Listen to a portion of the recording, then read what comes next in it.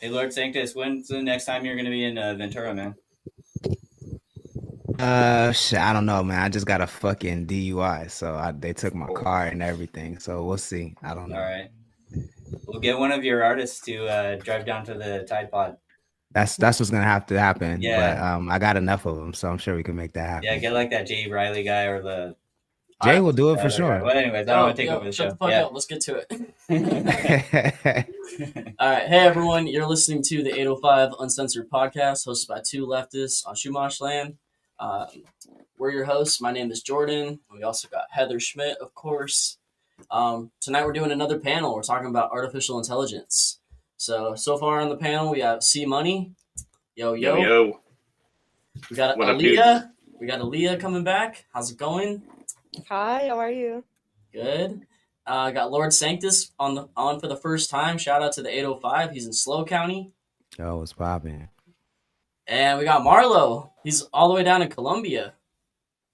Did he just disappear there on us though? How's that Wi-Fi in Colombia? Yeah. How's the internet down there? Rocky. Yeah. All right. Unpredictable as everything else. First things first. Do I get an intro? Yeah. Shout out Ventura Tide Pod. We got Randall. What's up? How's everybody doing? Yo. So let's start off by talking about what do we think artificial intelligence is. So how would you personally define it? Let's go with you, C. And then we'll kind of just bounce off each other.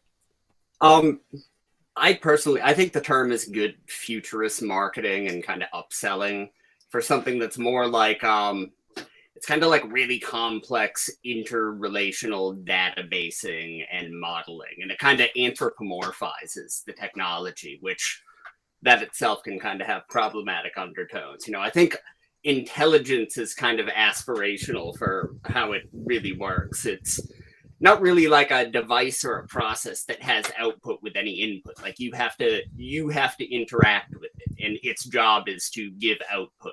Like it can't decide to not do something, you know. So I just feel like the term intelligence is problematic for it. It's kind of a marketing thing, I think. Yeah, Zach, you look like you have something to say.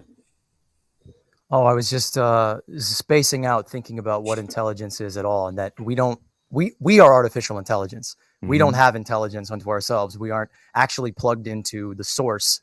You know, most of the time we're in a reactive mode, doing what AI is doing, just doing what it's programmed to do, just reacting to a reaction of a reaction of a reaction.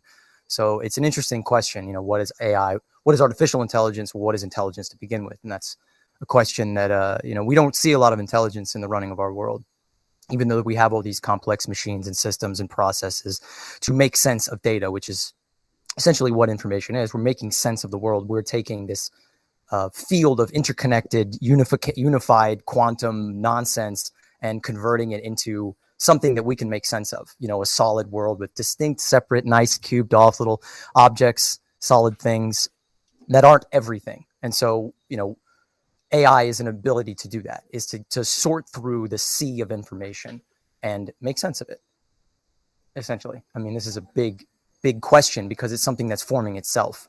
We don't really know what it's going to be like yet. It's like they came out with one the other day that it was speaking in French or something, and they just gave it a sentence in Cantonese or some other language, and it just learned the language like that.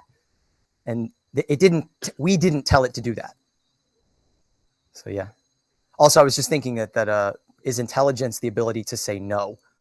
Because AI, you know, we'll program it to do something, but it can't do what we don't tell it to do. And if that is a definition of intelligence, most of us aren't intelligent because we're not saying no to the society around us. The weed just hit me. Sorry, I'm ranty. If I'm ever ranting, just say next. Hit me with the Oscars music. I think you're always ranty, but that's okay.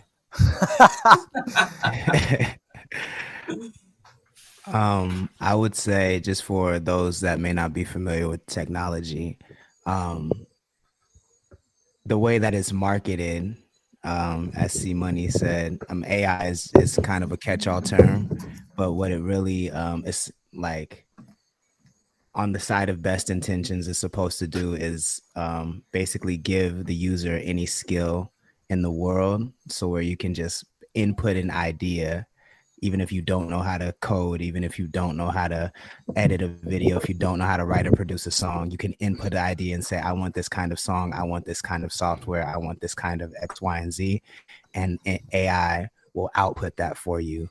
And that's on the side of best intentions. On the side of what it actually will do, I'm excited to get into, but that's what I want to talk about, is I think cultural and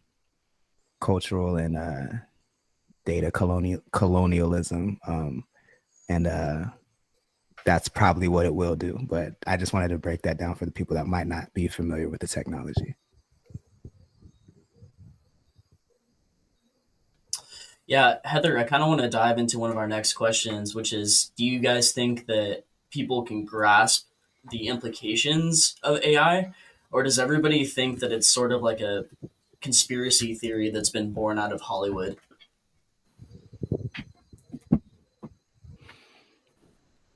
Especially in like dystopian, like, you know, sci-fi movies. I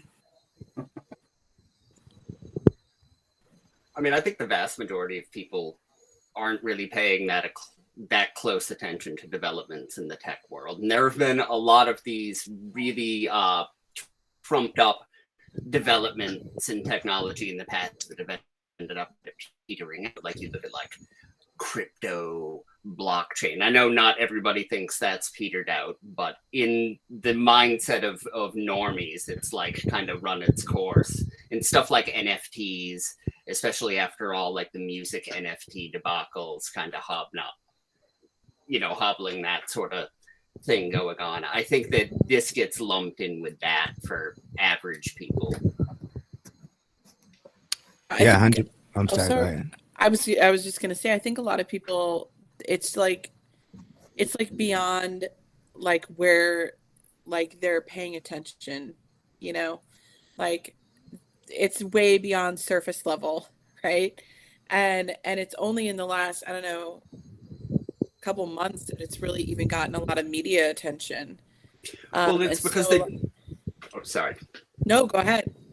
I was just going to say, because they put like a nice face on it with ChatGPT, it's kind of like it's conversational and it's interactive. And so like average people can sort of understand it more, but there still isn't like an elevator pitch version of AI that you can just like put out there in 30 seconds that's going to really encapsulate what it does. I mean, we don't even really know at this point. So it's kind of hard to get it ready for people who aren't that interested in understanding the contours of it, you know?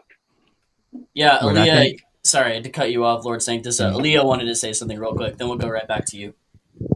Yeah, so I feel like me being here, I feel like I'm kind of maybe a member of the listening audience rather than maybe somebody who's here to produce a ton of ideas, just because the experience that I've had with AI has been limited. So I'm kind of here much more with an like child's open mind to kind of hear what your guys' perspective on AI is going to be, because I tend to go back and forth. It's hard to like see the truth when you're, living in a world full of propaganda. And so it's hard to like know it's hard to make sense of what's around us. But basically, I feel like AI can be incredibly dangerous just because I think like what we're seeing with ChatGPT, I think that it can assist people, but I also think that it can hinder people at the same time, because I think that we become really reliant on technology to the point where it's like now we're using ChatGPT to write articles, but then that makes it difficult because then part of the fun, like I think a lot of times when people were thinking about technology and the advancement of technology, we're thinking about how can we make life easier for human beings, right? And one of the ways that we say that technology is beneficial for us is because it's going to be able to take up a lot of the hard labor and allow human beings to be able to focus on things like creativity, right? Things like we otherwise might not be able to do because we financially didn't have the, resources for it.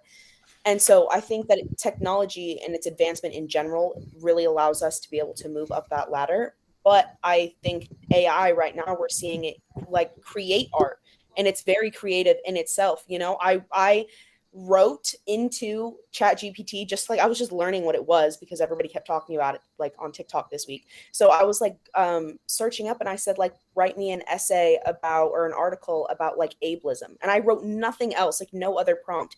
And it proceeded to show me an essay that looks almost word for word a million essays that I've written for classes in the past. Like I wouldn't be able to look at my own work and the work that AI wrote and be able to differentiate which one was mine and which one was AI. And I think that's really scary because now I feel like I can't have a reliance on anybody else to really trust what's theirs and what's not. But I also feel like maybe that's really a rational way to view the advancement of technology. I don't know. I kind of want to get your guys' thoughts on it because I'm like not hard set in my feelings at all. Yeah, I mean, I feel like we to answer your question, no, like people aren't ready and aren't paying attention to what's happening. But I feel like that is across the board is as a society, what's about to really create that dystopian gap is just honestly knowledge, right? Like we're at a point now where if you don't keep up, you're going to be in that lower half of the dystopia, unfortunately, because I work in Web3. AI is considered a part of Web3, and all of the Fortune 100, all of the Fortune 500 companies are adopting this technology. I mean, and for me, the issue is you actually can tell if AI wrote something or created something. You just have to interact with it enough. And I think that's the problem, is that people aren't going to interact with it enough. And so that's where the issue will come in of, I don't know what's true and what's not, because instead of this being introduced as a tool that everybody should be onboarded to and learn how to use and learn how to differentiate if it came from a human or not, there's this like polarization as with everything. And there's either you love it or you hate it. And I think this is going to be the first thing that we see that I think takes us to that that widens the gap between the rich and the poor. Can I ask you a question about that real quick? Just because you seem real knowledgeable about it. Sure. Do you think that that's like a skill that can be taught, like differentiating between AI generated output and like human output? Because you said you can tell. Do you think that's like a skill that can be taught, that's like a new workforce sort of thing that could be done? I didn't think about that, but yeah, I definitely think so. I mean, for me, so I think the best case is the blockchain. I do think that, like, I'm not like a crypto maxi or anything like that, but I do think AI is going to be where, I mean, I think the blockchain is where AI should be authenticated, because I think that's probably the best use case for it. But I say that because I can tell when AI wrote something, but it's not 100% of the time. But there are patterns that, like, AI does not understand colloquialisms, right? So if something starts with hi, like if you tell AI to make something friendly, 9 times out of 10, it's just going to put hi there in front of the thing. And then like, that's it. Like there's no like human touch to it. There's no, it doesn't know the latest colloquialism. So, but in order to know that, you kind of have to know the colloquialisms as well. So if you've been like a proper grammar person your whole life, you're not gonna know like that. I think the people that are gonna win in the future are the hybrid creatives and professionals, and that's, I think, something that hasn't been fostered enough, because it's always you're either or, and I think that the hybrids are gonna win out in the future. One of the other things that I was thinking about when we were starting the topic just a few minutes ago was talking about intelligence, because I watched the Senate hearing with the creator, the CEO of OpenAI and the creators, and they were talking about how AI lacks like an emotional intelligence and an ethical intelligence. And so that's like one of the things that they who work with it and talk to it every day are able to like know, right? No, they say that to Congress, and they're like, is there a problem with that? Yeah, right. Not having emotional or intelligence, is that's bad, right? Is that bad? Let's ask ChatGPT. Is that bad? Yeah, right. But that was one of the things that they said, you know, right now, especially, like, it doesn't have like those types of intelligence, which, you know, is, you know, what being a human is, you know, having emotional intelligence. But they also said that they're working on developing it to have like a greater like ethical sense of self. And so I think that the more that they work on fine tuning that, Fucking terrifying. the harder it's going to be, right? Because will it be able to then make like ethical choices? So my pushback on that is we'll be able to tell, because I don't think the people that are coding have 9 times out of 10, the people that are coding the AI and training the large language models don't have high EQ. You feel what I'm saying? They're just looking for like a threshold of like, can this pass the average person? But like the average high EQ person to them in the small bubble they exist in is probably less emotionally intelligent than the average person outside of that bubble. So it'll be harder, but I think we'll be able to tell. I think that we're absolutely not going to be able to tell the difference between something AI generated, not just in terms of text, an essay, an article, but videos, you know, deep fakes. We're not going to be able to tell what's real and what's not very soon.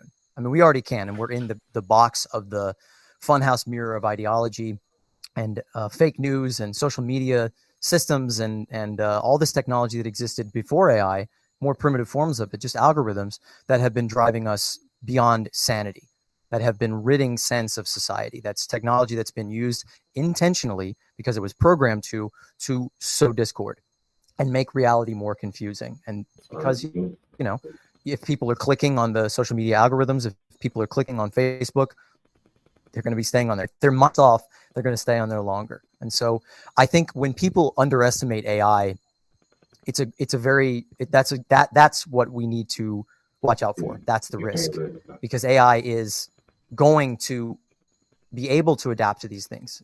You know, someone was explaining it to me the other day, and they just said, okay, so if we train it to play a game, and it can turn anything into a game, they trained it to play chess, which they have 2 language models or 2 AIs, you know, that play against each other billions of times in seconds.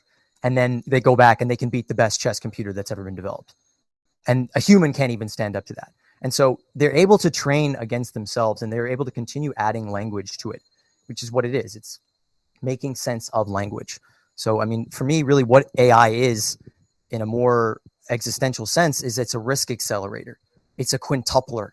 It just, whatever you do, whatever you're doing, whatever you feed into it, quintuple it. Fossil fuel extraction, quintuple it. Structural systemic racism, using surveillance technology to scan people's faces and racially profile people, quintuple it. You know, cancer treatments, quintuple it. Whatever it is, everything that's going on in the world right now is going to be filtered through this technology, or this technology is going to be grafted to it, and it's going to accelerate whatever's happening. And its abilities to adapt and grow and gain EQ, or be able to fake EQ like sociopaths do. Really? He died? I'm so sorry about that. You know, like actors do, that it will be able to fake really well, really, really well, like Tom Cruise level. Like, you know, if you really look deep into his eyes, there's something dead and missing there, but they're able to milk tears out of their faces. So I think underestimating AI, yeah, it's a bad thing, because it's not just a bad thing though. And I think that's something I do want to catch, because I notice in the way that, at least in the sort of fringe echo chamber that I exist in, or really just most people I talk to about it, they're like, oh, it's going to end, it's going to doom the world. And me, as somebody who's been, you know, waving the proverbial sandwich board saying the end is nigh about climate crisis and species extinction and the collapse of our ecology and the collapse of our economic system and all these other collapses, all these other doomsdays that no one took seriously. People take seriously the AI threat. Most people that I've talked to are just like, I hate it. Why are they doing it? They don't understand what it can do for good. And they definitely can't imagine what it can do for bad. And I think that's a trend that I'm noticing in people, is we can really intimately imagine the end of the world, because capitalism takes any tool, any advancement, any new thing, and uses it into sharpens it into a spear to kill somebody, to gain advantage. It's going to turn it into a weapon. But I think we have to basically learn how to use it, and use it for good, because it can be applied to any good thing. Yeah, so I totally see both sides. Can y'all hear me? Yeah.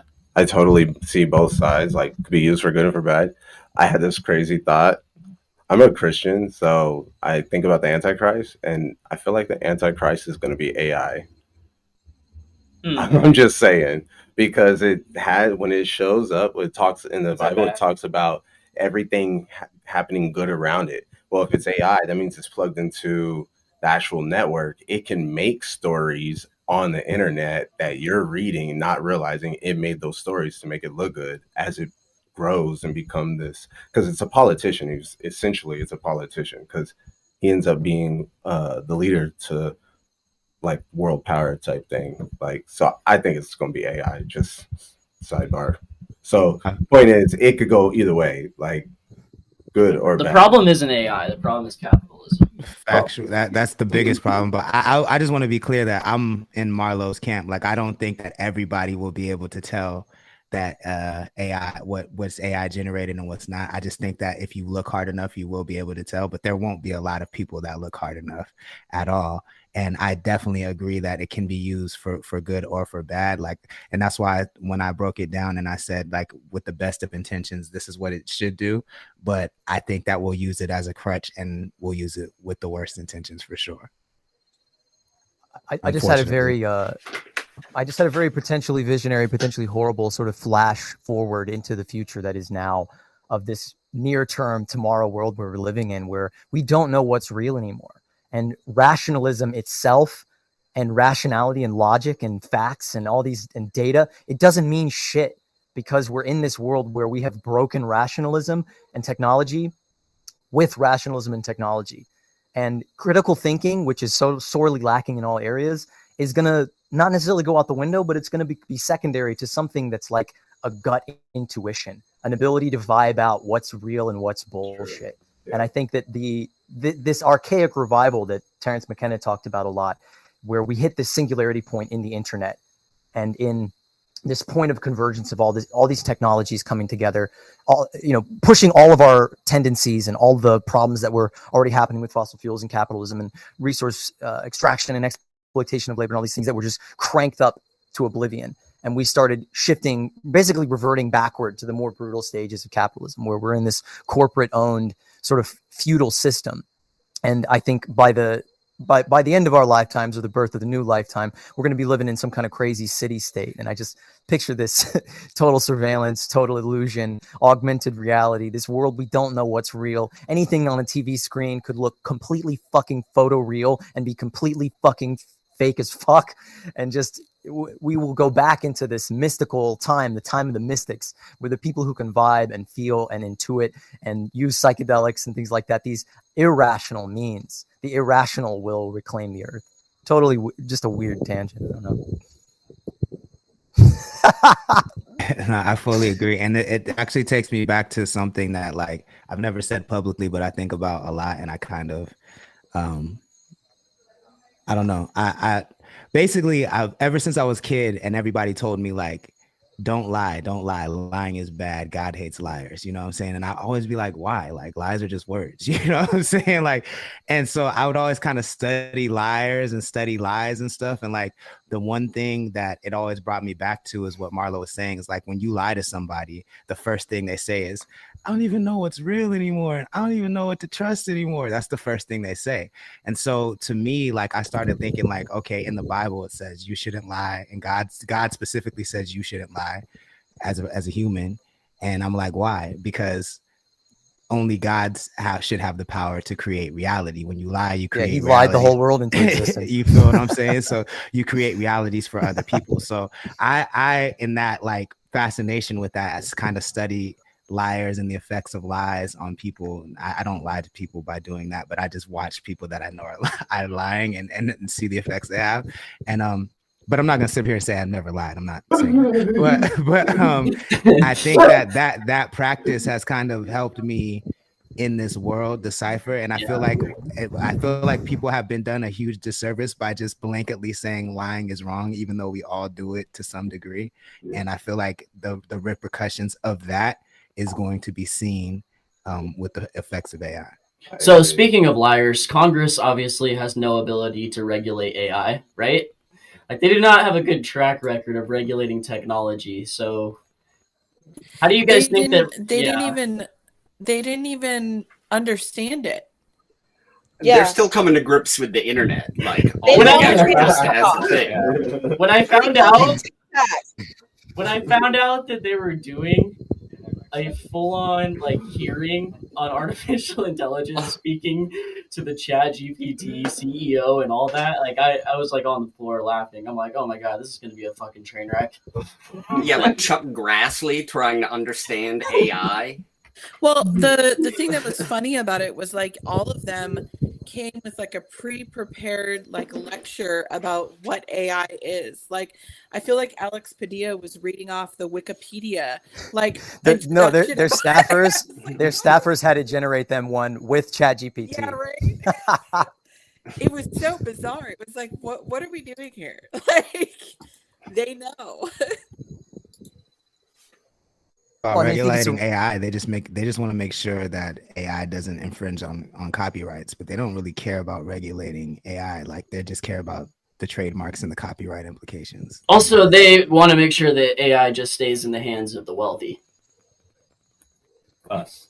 In our country too. That's a great segue because I had a question, Lorde. You mentioned earlier how you think that AI is going to increase the gap between the wealthy and the poor. And from what I've seen, AI has been used as a tool primarily to like help people who might not have great writing skills be able to like write these really eloquent papers and things like that because they can still edit them and read them, and saves people a lot of times that they can focus on like other things that they might be more passionate about and kind of helps people with skills they might not have. So can you elaborate a little bit on why you think that it might increase that gap or why it is increasing? Yeah, sure. So I mean, it's a weird correlation, but I think that AI chat GPT in particular, very similar to autotune. So when autotune first came out, if you couldn't sing, now all of a sudden, you know, if you could sing okay, you had this tool to correct your notes. You feel what I'm saying? And it was supposed to help you, you know, make melodies easier. But over time, it became this crutch that allowed people who couldn't sing at all to sound good to people who had no idea what good singing or bad singing sounded like. And so now people who, you know, people who always have wanted to jump into the industry jump in and they kind of push out, you know, the people who care about the craft. And I think the same thing will happen. Like people who think of people who can think of scams and things like that will use this tool to get in and get money and basically shut the door behind them. And I'm already seeing it happen. And I don't want to get myself in trouble, but I mean, behind the scenes in Web3, I'm definitely already seeing it happen in ways that are kind of scary. That you know, companies are trying to push this narrative of you know, running a 1 person or a 1 to 10 person corporation and replacing your entire marketing department with ChatGPT and you know, replacing, you know, entire departments with this technology. And I think that I have AI answer that question. We're just gonna see more of that. We're gonna see more of that. Can ChatGPT answer that? I'm gonna play the ChatGPT answer to that question. Can I riff a little on your auto-tune thing? Already being used to automate tasks that were once done by humans. This could lead to widespread job loss, as machines become capable of doing more and more of the work that we currently do. The people who are most likely to be displaced by AI are those who work in low-skilled jobs, such as manufacturing and retail. These workers are often already struggling to make ends meet, and losing their jobs could push them into poverty. Increased concentration of wealth. AI is also being used to develop new financial products and services that are only accessible to the wealthy. For example, AI-powered trading algorithms allow wealthy investors to make trades much faster than the average person. This gives them an unfair advantage in the market and allows them to accumulate even more wealth. Yeah, that's true, Aleyah. That's all technologies. It's like you guys said, it just comes back to how we use it and how capitalism uses it. Yeah. I think Chris wanted to pick up on the point about auto-tune. Oh, yeah, my ears got set off by the auto-tune because that's my job. That's what I do all day is auto-tuning vocals. I but like yeah, for a while, a lot of like actual singers were afraid of auto-tune, and there was like it was an industry doombringer, and there have been a few of those over the years. You know, I'm a little older than the people here, so I remember cassettes when they were originally around. They were going to kill the music industry. All the record labels were against cassettes. They were against home taping. It was kind of funny because Jellibiaffer from the Dead Kennedys, he had his own record label called Alternative Tentacles. Whenever they would put out a tape, he would leave the other side blank and he would say, "Help kill the record industry." But they came around and they made millions off tapes. But, you know, like with other technologies, like synthesizers and stuff like that, both were like tapes and synthesizers were seen as they were going to kill parts of the entertainment industry, like actual musicians, you know, it was going to be all replaced by computers. But it ended up like opening the doors for a lot of people who didn't have access to that kind of stuff before. The technology kind of democratized the art, and so much great art has been made. So many people who wouldn't have had careers otherwise because of this technology have happened since. Everybody thought, you know, the wheels were going to fall off back then. You know, I think there are going to be a lot more mundane uses of AI that do make it for a lot more people to be more mobile in their employment and in what they decide to do with their lives. There are some good sides to it. Well, so the phenomenon of yeah, bullshit jobs, the phenomenon of the majority of jobs are bullshit and can be automated. I mean, 80% of jobs are automated already, essentially. Not automated, but 80% of the jobs are in the service sector. 20% of jobs are in production. 80% servant sector. So 80% of our economy is bullshit jobs to just basically create an excuse to put money through people's pockets so that they can buy things.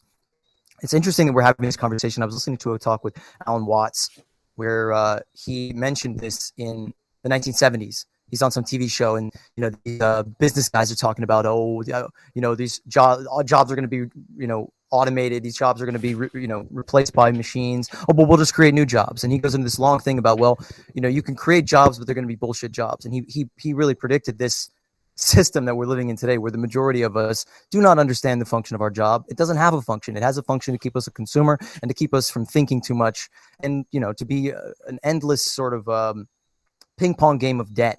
Of like, we're just bouncing into these places like bing, bing, bing, just like sucking money out of the poor into this very efficient money sucking machine that is being augmented in every way by AI. So every way that we're being exploited right now, AI is helping the people that are exploiting us exploit us harder, squeeze more pennies out of there, create a more profit out of certain areas. You know, maybe there was a neighborhood or something, or an area or a country where they couldn't form markets there. Well, AI is helping them form markets there. AI is helping them form a route through a difficult river to access places that they can mine. AI is helping them develop new energy systems. It's helping people develop new treatments for illnesses. It's also helping people develop new weapons. Anything we're doing, it's quintupling it. It's quintupling it and quintupling it and just increasing the ability to do that. So capitalism can only interpret this as a crisis. In all these areas, innovation is actually a crisis to capitalism. And this goes back to like the 1920s, the early 1900s, when production line technology was really taking off with Fordism and, you know, the assembly line. And then we were able to produce more things than people could buy. And so advertising and marketing were created as this giant psyop to push people into buying more shit that they don't need. Manufacturing dissatisfaction was the literal words in print that these, you know, economists of their time were talking about.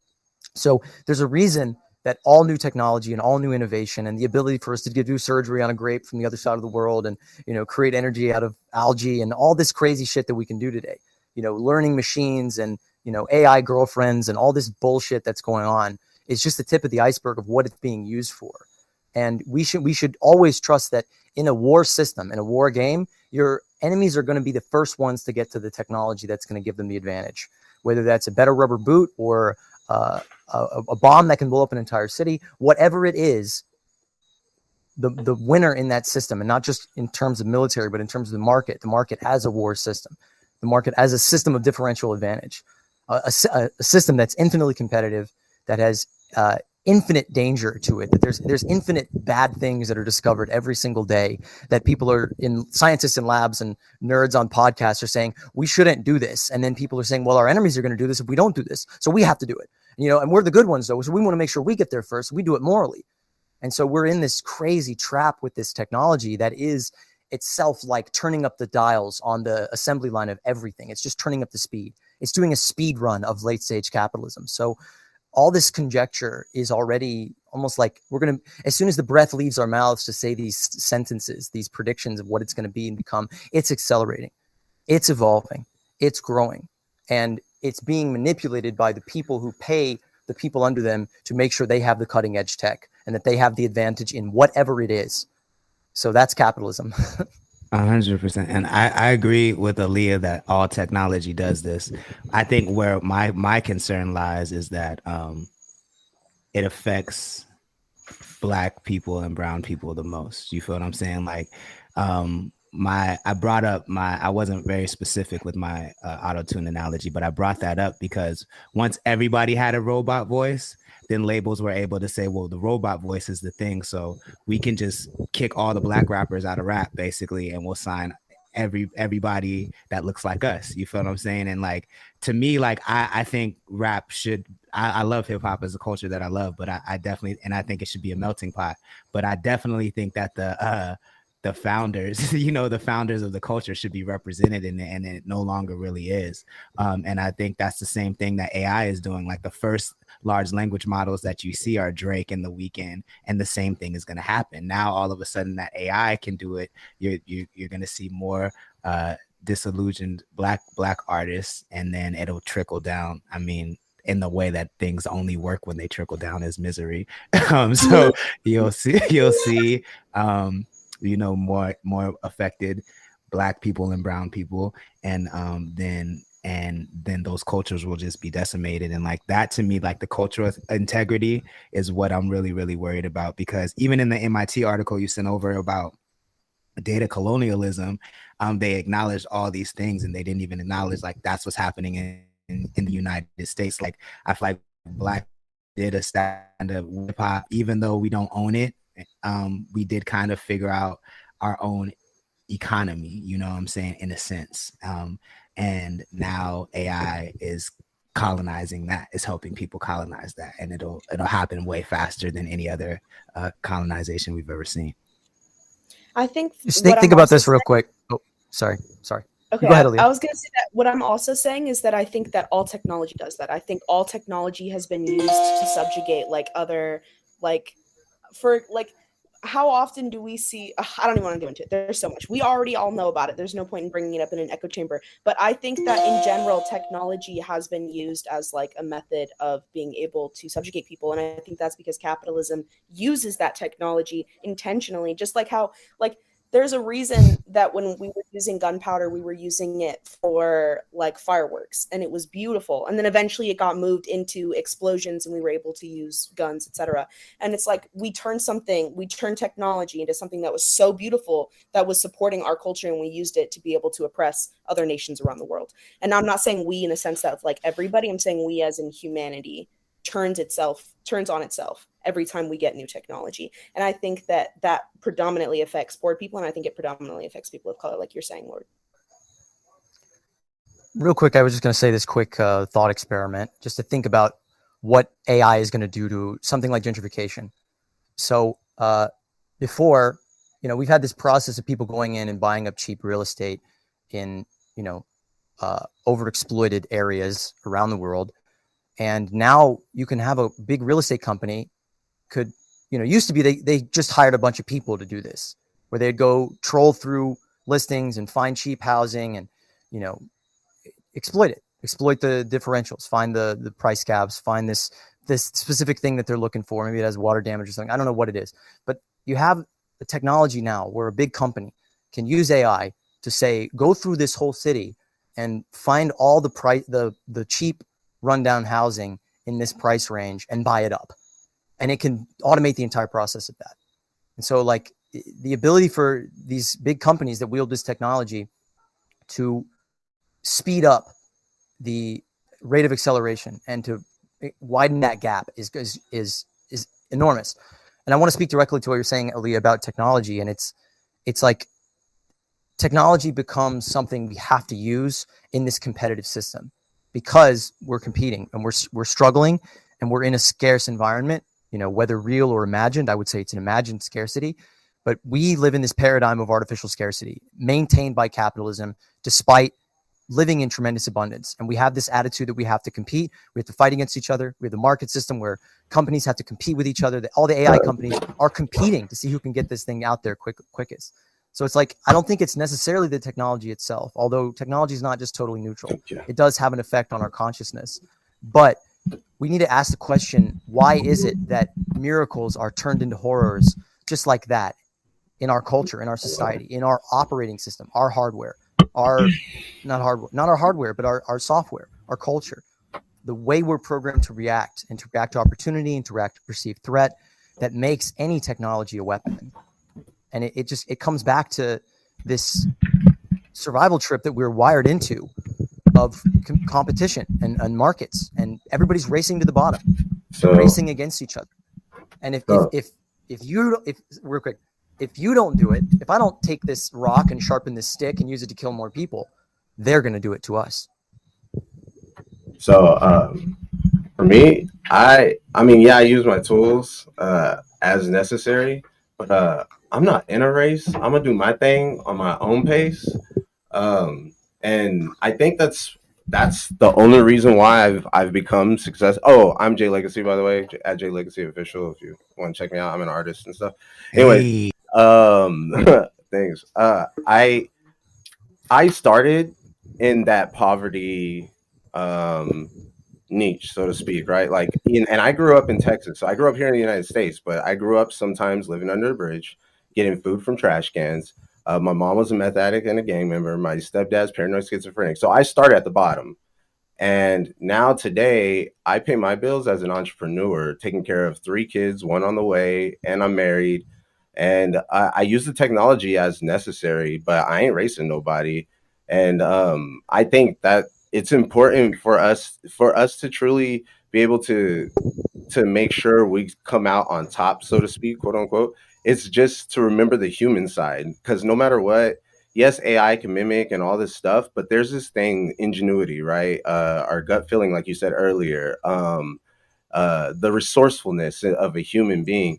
There's none of that. No matter how many times they go through a chess game or whatever else, they'll never be able to get those unique skill sets that it's not even teachable. You know what I mean? So as long as we run our own race and we utilize our tools as necessary, yes, AI is pretty advanced, and yes, I do think it already got a mind of its own in a sense. So it's listening and it's learning, but I'm not going to be afraid of it. I feel that. And I mean, to me, it's not a conversation of like whether you should be afraid of it or not, because it's here regardless. But I will like to push back on what you're saying, Jay.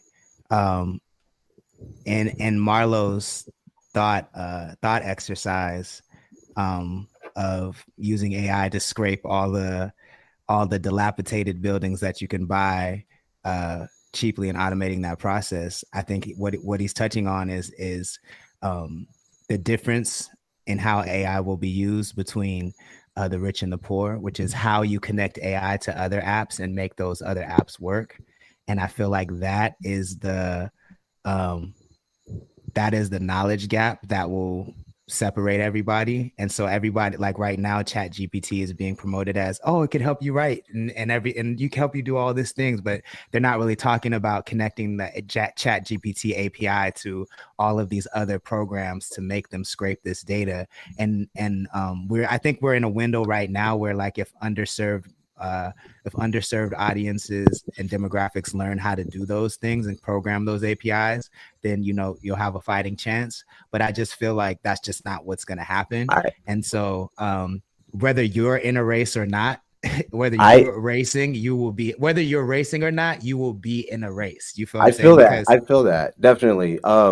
I guarantee there's a brother out there who's got the knowledge and skill set. They just need a backing. And I'm the type of person who I'm going to choose my brother that I see grow up hard, you know, going through difficulties over someone who's a Harvard grad, because it's those life lessons that taught him to be smart in whatever he decided in this situation, AI, right? So I think there's still a chance for anyone, it doesn't matter. Cause like I said, I started bottom too, which means I had to learn from somebody. I couldn't learn from people around me because that's where we started, right? So I had to watch those TED Talks or read those books that everyone else reads that has money, but I just had to find a more resourceful way to get it, whether it was to read it online or to because I Uber drove the speaker that wrote that book and he gave it to me or whatever else. But my point is we could still, I honestly, and I think that's the only reason why I'm able to get to where I'm at today, is I honestly believe you can break past any barrier as long as you are intent upon it. Do you get what I'm saying? So I just want to make sure I voice the fact that we can make sure there is no gap, because I got to counter that voice in a sense, so just so that there is that hope. Does that make sense? For sure. I'm going to counter that with a little fire and then a little cool, clear water of some solutions, because we've been talking a lot about problems. First of all, my friend, mad respect to all you went through. I think about the phrase, like, flowers are not supposed to grow through the cracks in the concrete. And so they just because flowers can break through concrete occasionally doesn't mean they're supposed to, or doesn't mean that's going to happen all the time. And I think, unfortunately, for the vast majority of human life, there is no bootstrapping their way out of this. And they're already in a dire predicament. The majority of this planet lives on less than $2 a day already. I mean, there's children making less than that, digging cobalt and lithium and cadmium and all these, rare earth metals out of holes with their bodies. There's no bootstrapping it for them. It's revolution or it's bust. And I think, in how do we get to that system? How do we get to that change? How do we bring people out of this trap? How do we bring ourselves out of this trap? Something that it's basically like might makes right, except now it's about your brain instead of your physical strength. But so with AI, a lot of that physical or mental labor is going to be taken away too. So there's no way that we can compete with this system any longer. We can hold ourselves above water, but I think, like Lorde Sanctus said, you may not be racing, and I really respect that attitude, to not think I'm here to fuck other people over. But we are in a race, and if we don't radically alter our survival strategy for existing in this society and organizing, and how we use technology and how we do this thing when we're talking to each other, virtually, how we're coming together to deal with these big problems that we know are going to fuck us hard, or create a new society. So I just think, ultimately, we have to move beyond this market sort of attitude of like, I'm going to get what's mine. I don't care what other people do. We have to come together into a cooperative system, into a new system where we're mutually supporting each other, because regardless of if we're able to feed ourselves and maybe hire a couple people and take care of our family, like, corporate class warfare is just clamping things down. Rent is going up. Cost of living is going up. We're just getting smashed down into this like trash compactor of things accelerating, and they're about to go through another evolutionary leap, another growth spurt with AI. So I would, as we get into this conversation, I would like to talk more about solutions, about how do we actually come together and organize out of this? How do we use this technology to our own benefits? How do we create a new ecology of applications and uses for technology, and ways to connect, and ways to scrape the data that is our own hopes, dreams, fears, and the social connections that we can find. Other people, like the people in this chat, understand, that get it, that see these things, and bring ourselves together and create something new. Yeah, Aleyah wanted to respond, and yeah, Chris is waiting as well. Thanks, Heather. Yeah, he actually said exactly what I was going to say right at the very end as he was like finishing up, and so I don't need to say it anymore. Thank you. Okay, yeah, let's go to you, Chris. I was going to say, one big elephant in the room is UBI. It really puts that discussion back in view of the Overton window. I mean, when you have a system where, conception to production to consumption is like as fast as the speed of thought, that's what Marlow was going on about, was how fast it makes capitalism. It just redoubles on itself. It is generating profit. There aren't people there working the jobs to do it, but why should they perish, and why shouldn't they share in the profits that it is auto-generating, you know, from their jobs that are displaced. Just putting it out there. Is that really what it is? Wait, so I actually wanted to kind of switch topics a little bit. So we do have some musicians and we have some content creators on here. One of our questions is, how do you think that AI is impacting art, music, and writing today? And how do you think it will impact these industries in the near future? Man. Yeah, it will make black music less black for sure. It'll just cookie cutter everything. You know what I'm saying? Like, so to me, like the issue is not necessarily AI and the large language models or the transformers. It's who's programming them. You know what I'm saying? Like, and especially in music, the biggest issue I have with technology in general, because technology is kind of an equalizer that gives everybody access to that industry. And in music technology makes things very easy for anybody to hop into music production. And so now, like I'm 41, so I come from back in the day when, like, you know, you had to be dope to get a deal. You know, I had a record deal from being dope, and then I've also got a record deal from having the most attention at the time. And we live in the attention economy now. And I feel like the dope thing about the old times when you had to be dope is that people cared about the craft, and that's what motivated other people to get involved. It's like, oh, I want to be like that guy. I want to put that much effort into being that great at something. And now it's a situation where, because all that matters is attention, people that are programming these algorithms are looking at, oh, well, this style gets the most attention, and so therefore it must be the dopest. And so that's going to make everything, even I thought TikTok was making everything sound the same. AI is going to make everything sound so similar, from the writing style down to the music, down to the production, that it's going to be really boring. I feel like really, really boring. Do you think that it's just going to be completely automated, though, to respond to that? Or do you think that there's still going to be a place for the human element in the entertainment industry? Yeah, I think there will always be a place for the human element, but I just think that the market share for that audience will be way, way smaller, you know, and like because we live in an attention economy, like AI stuff will get the most attention. We'll hear like Taylor Swift song with a fucking DMX or something like that, and that'll go #1, and like that'll be the thing that people care about, and it'll be ridiculous. It will be super ridiculous. But I think I definitely think bubbling under the surface will be some of the most creative human music that we've ever heard. I just don't know if it'll bubble to the top. Yeah, go ahead, Aleyah.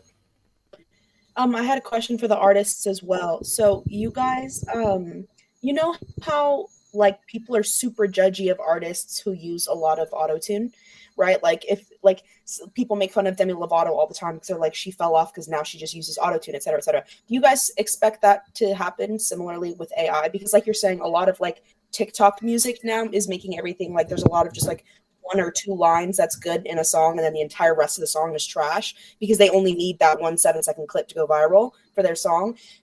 Which is why part of the reason why songs are so similar these days. But those people tend to get trashed on a little bit personally. Just like speaking as a Gen Zer, there's a lot of judgment for artists who all sound the same. For, you know, I don't know. I think anything like that. Do you guys think that that could be something that kind of bullies people out of relying on AI technology and like autotune inside the industry? Do you see that happening already? So, I was gonna say one thing, but then it started, as you was talking, I started kind of changing my thought process. Try to how to explain this. Like for me, I think it's gonna be kind of like one of those pattern following things. Like there is certain things, like no matter what, as a music artist, like for instance, if you used to do like a C scale, some song with, you know, with the C scale progression, it's kind of like a background. Well, that's something that everyone knows, a C scale. Well, not everyone, but anyone who's into the music theory and stuff, they know that, you know. So like that's why people can freehand play the piano or the guitar with someone who's singing originally a cappella, and they just jump in, right? Like they find that note. So as far as AI goes, it sounds like that's pretty much what it's going to be able to do too, right? It's going to copy or mimic something that's already been done. So I don't think it, if anything, it'll probably speed the process up or something like that. Like Lorde was saying earlier in that sense, because it automates a lot of stuff. But I think, I don't know. I think that some people just sometimes prefer the real thing, and that's just how it's gonna always be. Like me, when I do my music, I don't really like auto tune. When I make my own music, I really don't like auto tune. I don't like auto tune. But I understand the tool that it can be used for when you use it, you know, in a more creative way, or not even a lot of it. You know what I mean? Sometimes it's like just a tiny bit here, tiny bit there, and it kind of creates this vibe or this accent or whatever. You get what I'm saying? So essentially there's a possibility it could be like that with AI. Like for instance, trying to write a song, you got the hook down for sure, you got your first verse down for sure, but that second verse, you like, man, and I got to push this song out because I want to make sure I hit my one song a week thing because everyone's into that, right? So then you use that AI to get that last verse. Hopefully that last verse is fire and you're able to spit it, but it could be something like that. You know what I mean? I don't know if that helped answer anything, but what about writers? Like, are you guys seeing what's going on with the writers' strike and how now the studios are just like, well, a lot of them are like, well, basically, fuck you, we'll just use AI and write the scripts with that. Like, do you see like this being like, I mean, it's union busting in a way, right? 100%. Yeah. What do you guys? I think the AI is going to kind of become a cookie cutter type thing, right? So I don't know. I kind of feel like you could be bored. You can get bored if it's the same thing over and over again. See, that's the thing though, is it's not going to be the same thing over and over again. It's going to get smarter and smarter and smarter.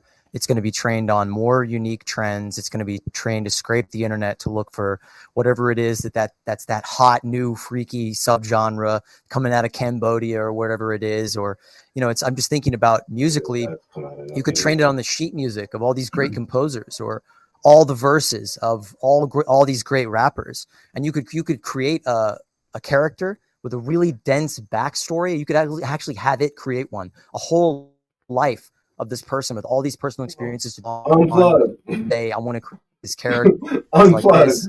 I mean, it's going the ways that we're underestimating it, I think, are dangerous. And I used to be one of those people. I remember having this conversation where it was like, oh yeah, AI could never, it could you know, write a spreadsheet, but it could never you know, write a poem that made me cry, that made me feel the immensity of life. Bullshit. It's already doing that.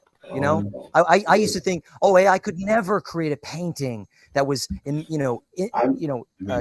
and interesting and brilliant. Bullshit. It can.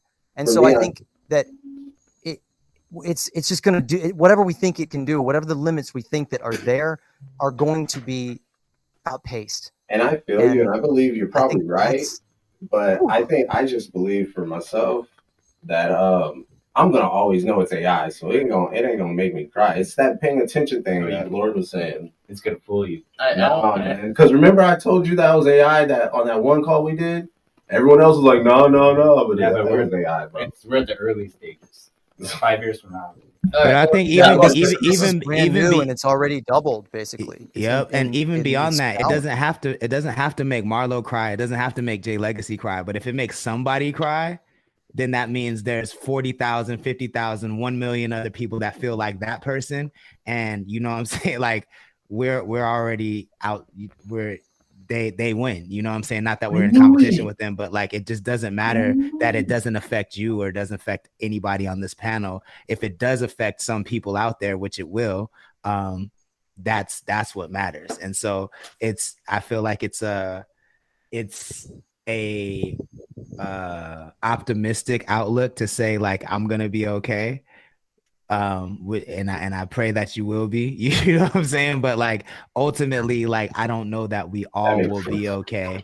I get what you're saying, because we don't all see things the same way. You know what I'm saying? I think Chris had something. Chris, did you have something to say? You know, just talking about AI as an artist and like integrating it in practice, I think there's like such a wide range of applications.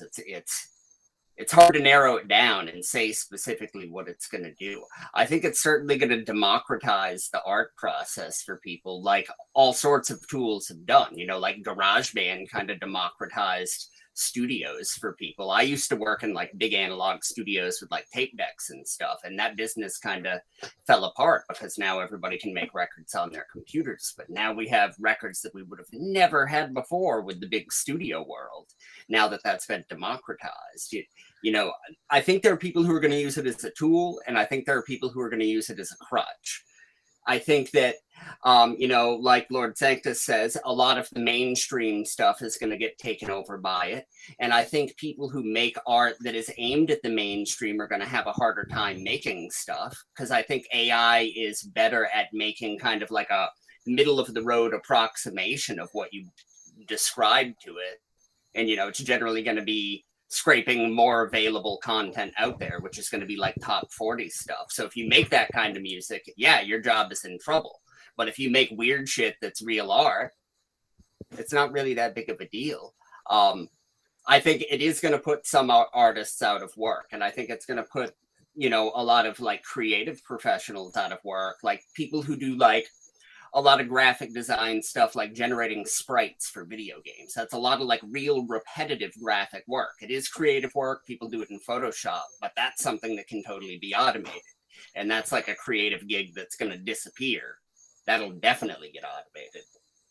So I think there are good sides and bad sides to like creative professionals and like music professionals, depending on what you want to get from your art. If you're aiming for mainstream and getting rich, your job's probably going to be harder. But if you're aiming to subsist and you're aiming to think creatively about what you do for work, I think you'll be fine. But, you know, like Lorde Sanctus says, yeah, the people who are more adept creatively and professionally are going to be the ones who survive in the AI landscape, I think. I was laughing because I was thinking about that headline that was like, Nike or something increases diversity by using AI generated models.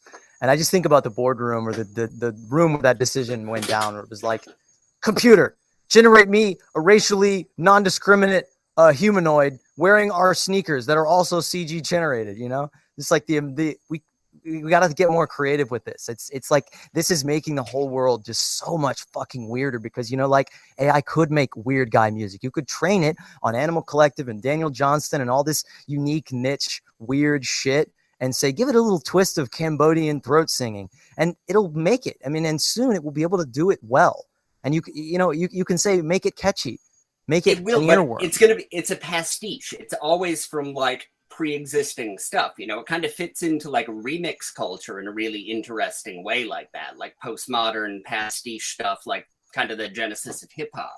But it's not generating new content. It's always based on like a database of stuff it's fed, and there are people picking what goes in that database and what doesn't, or what qualifies for it, and there are people making filter sorts for it.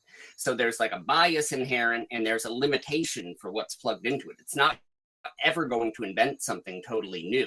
It's always going to be a permutation of what's already there, and there's nothing subjective about it. You know, it's just a selection from a database. So I want to push back on that, or open up a dialogue there. Has a human being ever created something new? Or are they just taking what is already there around them, synthesizing it, tweaking it, twisting it, reinterpreting it, fucking it up, messing it up, putting a little spin on it, squeezing a little lemon on there, you know, and then just putting their spin on it? Is there true originality in the human mind? All right, Zach. I have subjective decisions. All right, sorry, I have to interject because Aleyah wants to speak. Yeah. No, sorry, I wasn't waving my hand because I was like, I want to speak right now. I was waving because I was really empathetically agreeing like with Marlow. Just I think that anything, like, you can't say AI doesn't create new things, because we don't create new things. We create new things in the same sense that AI creates new things. It's just pattern recognition. We're learning new things. We're hearing other things. Music builds on itself, right? There's like music genres change. Reggaeton 20 years ago is not the Bad Bunny reggaeton you're seeing right now. It's completely different, right? But it was at one point something that was like that. So I think that AI can create that new technology. But to summarize whatever you guys were talking about, I think the bigger issue has to do, like, falls on the consumers, which is what I think Lorde is talking about. If the consumers only want to hear this like auto-tuney AIE pop music and that's all they're going to stream, then that's all they're going to stream. So then when you have the Cambodian throat singers who are doing this really unique music because they have that freedom to do so, doesn't mean there's going to be consumers that are going to be there listening to their music, because they're constantly being force-fed all of this automated music that Lorde's talking about.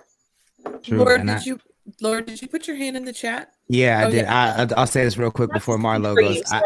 No, you're 100% right. That's where I'm coming from. But I think the most interesting thing over the next couple of years will be how the laws change to accommodate AI, because as of now, you cannot copyright AI work. So that will kind of keep the industries away from fully leaning into it. But I definitely think there will be a lot of creators who rise up to say, you know, because that's, you used to not be able to sample music back in the day, and that law changed. So we'll definitely see the law change, but how it changes and whose benefit it's in, is it in the code, you know, does the coder get the credit? Does who gets the credit, you know what I'm saying, and owns the publishing and the masters and all that stuff. So that's going to be really interesting to see, but I can't. That was actually going to be my question, is how does copyright law especially work when we're going to start having like fully artificially produced music? Like who the fuck owns it? Hey, you know what I think? I think it's JB's and I personally think it's like someone's likeness or something that they're copywriting. So if it's someone that looks like them, say it's like Ice Cube or like Snoop Dogg or someone, and you're selling his like image and stuff, I think that'll like be a copyright issue or something. What are you talking about? I don't know. You could like someone. Right now they're doing audiobooks, and they're taking the voices and voice prints of very famous, well-known audiobook recorders, and they're just auto-generating, you know, readings of books, and they're not paying these people today. Right. So, and that should be illegal. That really brings me. It should in a way, but I think I wanted to pick up on something Aleyah said earlier that was very maybe unintentionally profound. That it was just like, we don't know who owns anything anymore. We don't know where anything comes from, and I think ultimately one of the positive trajectories of this is that we are flooding the human consciousness and the intellectual property and the ability to democratize information to the extent where no longer can we lay claim to ownership of ideas. I mean, right now, millions to billions of people are dying around the world because they don't have access to medicines that we can freely make, just because some companies, private entities who make money off of them, won't give up the patent to an idea, to a string of chemical compounds, to something, you know, that everyone should have, that is literally killing people because they don't have it.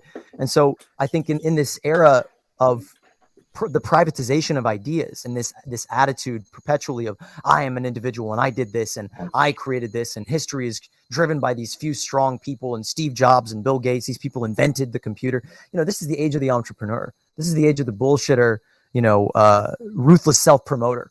And I think that we are, by technology and by the mandates of our larger socioeconomic ecological construct, being pushed into a system beyond our sense of ownership and individuality, and the sense of, I own this and you own that and I have this and so you can't have it. And so with the ability of AI to produce abundance in all areas of whatever we choose it to, we could, you know, eradicate the need for saying I own this because I need it, because everyone can have essentially everything that they need, as long as we can figure out a way to do that sustainably, where we're not overstripping and overshooting our, you know, the resources that we have on the earth, blowing up the mountains and poisoning the rivers and all that stuff. But we're in a level of abundance that is so great that hopefully, and that kind of comes back into the UBI discussion of a change to the socioeconomic system, that AI is going to push millions of people out of their jobs. It's going to harm the global economy, the market, because people don't have money to buy things. And so it's going to change the structure of our system, you know, and it's so wacky. The cultural lag that we're in, the Congress people that come on and talk about these things with their oil baron sensibility, you know, or they're like fucking Karen out at dinner after church complaining to the manager attitude of like, reality is moving faster than I like it. So it's, we are in a series, we're in an intense cultural lag.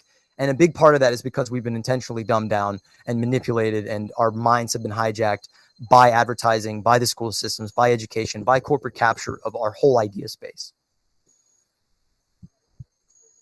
Go ahead. Hi there. I have a question for the Lord. Lorde Sanctus, as somebody who owns a record label, I would imagine, with AI being able to make music, there's going to be a higher premium on live performances. Question for the Lord. And exactly. I was wondering, are you looking to sign artists that are more of a live performer, or they put on a really good live show because of that? I mean, just in general, I'm looking for artists with the intangibles, and I feel like that is an intangible. Being able to perform and like present yourself in a way that resonates with people you've never seen before and like command a room. I think that's one of the intangibles that I'm looking for. For me, I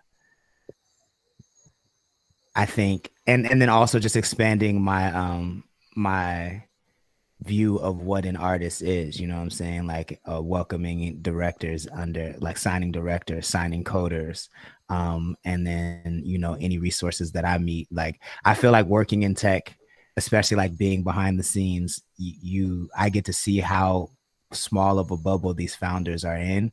But I also get a lot of insider information. So I want to, connect the coast through technology.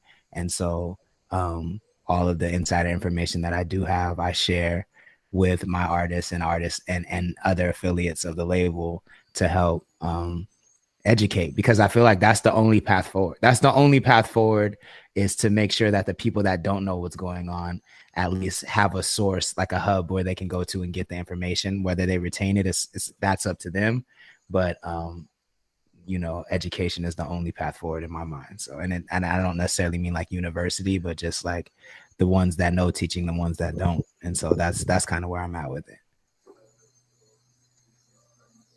Well, even like having a panel like this, like the reason why we wanted to have this panel was to start like talking about this, and then getting to Zach and Chris's point about UBI. Later this week, we're interviewing someone who does a lot of like social media advocacy around teaching people about like solidarity economics and like, UBI. And he believes that the whole world economy is going to collapse by 2030, which may very well happen with AI and with, the changing of jobs and everything that we're talking about today. And his whole thing too is like educating people and having like these community, whatever podcast, whatever conversations.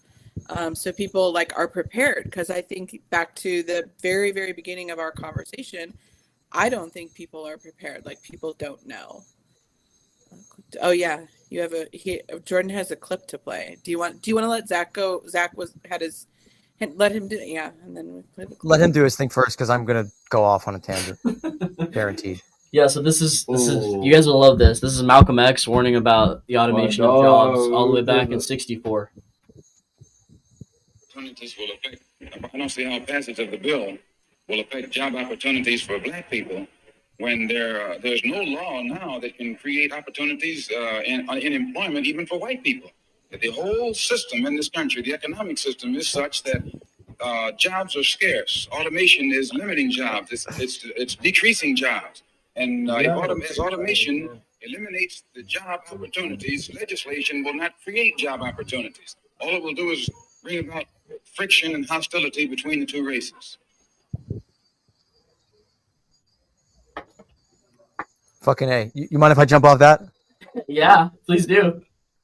Because I think this is one of the central contradictions of capitalism and its technological unemployment, and it's the rate at which advancement and genuine efficiency, disruption to technology, evolution is actually destructive to the market model, and it creates its own destruction. It creates its own undoing. So capitalism relies on consumers, endless consumption, and it relies on labor, which can now be automated. I mean, almost totally. And the reason we're not moving faster toward automation, which is a net good thing, as long as it can be resourced efficiently in a way that doesn't bankrupt the earth of actual resources, we should be celebrating that another billion jobs or 1 million jobs are going to go off the map, that humans don't have to do them anymore. But we have this labor for income, wage slave paradigm where we have to earn our right to live. And beyond just something like an UBI, which could stabilize the existing consumptive system that's destroying the earth, which I don't want to be like an accelerationist and say we shouldn't raise people out of poverty and give people a bedrock of, basic necessities to fall back on. But we need to fundamentally change the structure of our consumer system.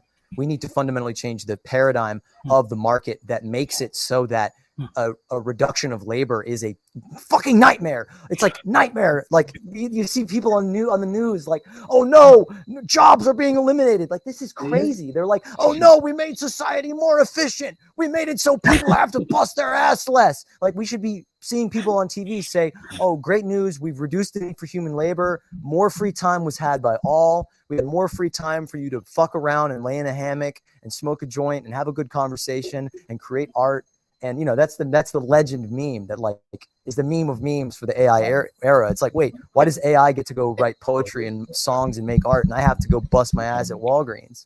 It makes no fucking sense, this whole paradigm. Don't even get me started on the fucking manufacturing consent articles, like what you're talking about, Zach. I came across one that I posted on our Instagram page where they were like, less work is making people more unhappy. Huh? Yo, it's crazy. Like, I mean, I feel like everything Zach is saying is spot on. I just also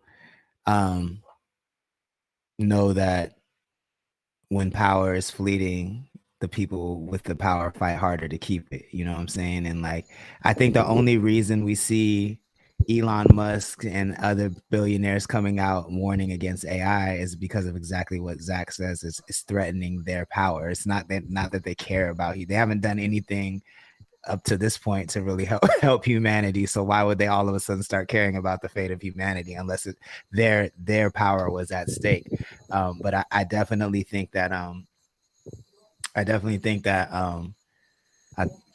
I don't know what I think. I lost my track of thought, but I agree with what Zach said, though, for sure. Cheers, brother. Lorde, Elon Musk warned about AI, right? And then like 2 days later, Elon Musk is building his own chat GPT, like his truth GPT, right? Yeah, oh my God. And then Facebook is warning about it. And then next thing you know, Facebook is developing theirs. And then I just saw the other day that Apple paused use of they limited use of chat GPT on iPhones so that they can develop their own. And so I think exactly to your point, the people that are warning about it are, saying we should put brakes. It's going to catch up. Facts, yeah. Well, I think that the nature of the warping of our sense of reality in this time is so great, and the narrowness of our focus is so total. We're so atomized and so in our own narratives. I think these people could potentially actually be afraid that these things are a threat, but they think I must control it because I'm the good person. Because all these fucking rat bastards high above us cracking the whip from space and shooting laser beams at humanity, so to speak, and enslaving us in crazy mazes, they think they're doing what's best for us. They think that they're helping. They genuinely believe it. And they think, I have to race to this, the United States racing for the atomic bomb because we must do the right thing. And they just fucking nuked a whole fucking city after the war was over. And they were like, that's a good thing. And there's History Channel documentaries. They're like, it was a tough decision, but it saved lives. Are you fucking kidding me? Yeah. You saved lives by dropping an atomic bomb on somebody? So it's like we've created this system that there's just infinite failure points and infinite chaos and just disconnection from sense. But I think there is genuine, like, warped and distorted, but there is a genuine sense of these people believe that this thing is a threat. And that's why they're rushing into it. And that's the insanity of this paradigm. That we think that climate change is accelerating, says the United States government. We got to pump more oil because it's going to be scarce. It's like, it's insanity, but it's self-interest. And it's this narrowness of focus that comes from this separated, disconnected system where we're all against each other. And the response to that, the sane response for us as people who want to do more than talk about it, is to create more cooperation amongst ourselves and to use whatever technology we can to accumulate comrades and brothers and projects and, you know, resources and other people who are like us and who care to build power strategically and systematically around the globe, so that we come together and stop thinking I'm going to fix this myself, or people out there in some, you know, silly little revolutionary club / cult who are like, we must become the new party and we must rule. And it's like, you're nobody, and you're not going to get the world to come around to your weird book. We have to create an anti-fragile system that's resilient, that's connective, where we're able to create some kind of actually new system, actually new mode of production, of meeting our needs, of connecting with each other, of communicating, and of sharing resources that makes this old system obsolete. Because we can't look at the problems to solve the problems, because they're all so connected to every other kind of problem. Yeah. I just feel like I think it's more insidious than that. I feel like they don't have our best interest. They know what's coming. They don't. I mean, they have their interest at heart. You hear Kamala Harris, you know, I don't know if it was a slip up or she said it on purpose, but like, you know, she said the water wars are coming. You feel what I'm saying? Because the oil wars are a wrap. Like, she said that out in public. Like, so I think that they know what's up. And then when you couple that with like the CBDC getting talked about more and more and more, and like even behind the scenes, all I hear about is the CBDC, while the government, you know, tries to stamp out crypto. They're getting ready to launch their own, you know what I'm saying? And like it's just definitely more nefarious than I think people give it credit. So I that's why I'm kind of on the side of like, yeah, I definitely see AI can be a tool, but I don't see it going well, you know. And I think that in my mind, the only reason that the billionaires even care is because it threatens their power. Maybe it threatens their safety. So do guns. They don't seem to give a shit about that. You know what I'm saying? I think this threatens their power, you know, and that's kind of where I'm at with it. Nah, fuck that. I think AI, bro, honestly, I'm real. Nobody's giving me a fuck, but it doesn't matter. Look, AI, I think, look, AI is gonna take over the Hey, you ever seen AI? iRobot. iRobot. You ever seen iRobot? Yeah, for sure. Okay. So you've seen that, right? Yeah. Okay. That's all all I mean, my thing is AI is not new though. Like Siri is an AI. Siri has been out. Yeah. Siri is an AI. Yeah. You know Okay. what I'm saying? Okay. But that's a stepping stone. So is this. No. What's your point? So Siri is a stepping stone, right? AI, you got to think about AI, right, on a larger scale, in the sense of like, I think you're talking about like think about AI on a larger scale. You're talking like about the AI movie, like just like taking over the world in the future. You're talking about Skynet? No, how is it not making sense to anybody? No. Like, no. Like, okay. No, I know I've been fucked up. I'm fucked up. But okay, yeah, I'm faded.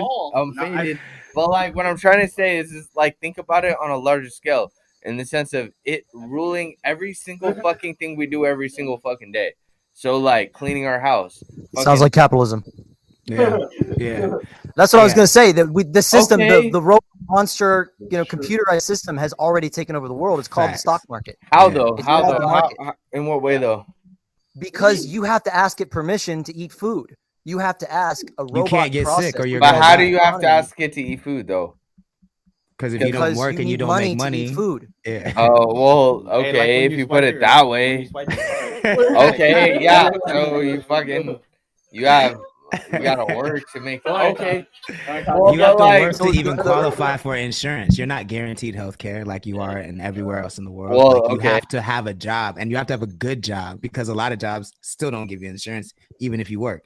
So your right to health is not even guaranteed. Like, to me, if your food and your health and your shelter are not guaranteed, then then the robots have already won. But this is what I wanted to say about the billionaires' intentions, because I don't think they have good intentions. I think they have purely amoral, selfish motives. But I think even they are slaves to a way of thinking that is governed by a system. by something that from the beginning, capitalism was not meant to be controllable. The invisible hand of the market. And there's all these rhetoric and theory from these crazy fuckers named Mises and so on and so forth. All the capitalist philosophers talk about how it shouldn't be controllable.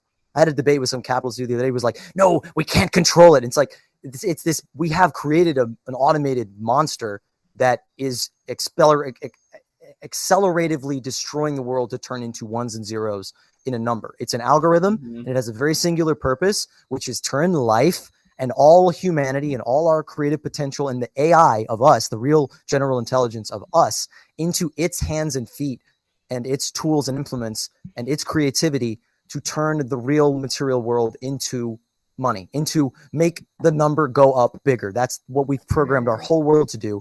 And whenever you talk, you got politicians coming on TV talking about giving you healthcare or trains or food for people or any good thing, they say the economy's not going to like that. And it's a God. We talk about that. We interpret it like that's a normal thing.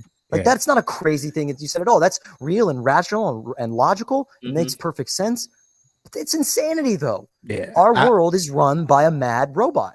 I feel already. Like my pushback would be, and this is just me, like I don't necessarily think capitalism is bad. Like I don't think I'm not a huge fan, but I don't think it's necessarily the bad thing. I think the problem really comes in with capitalism to me is when corporations are people. You feel what I'm saying? Like corporations have speech.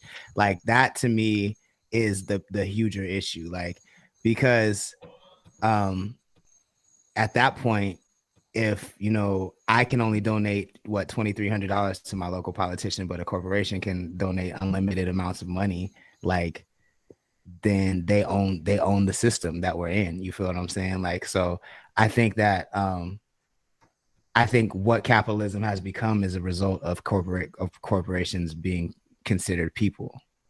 And that's so a good. Oh, go ahead. Go ahead. Oh, I just want to say do you mind if I can make it quick? I talk really fast.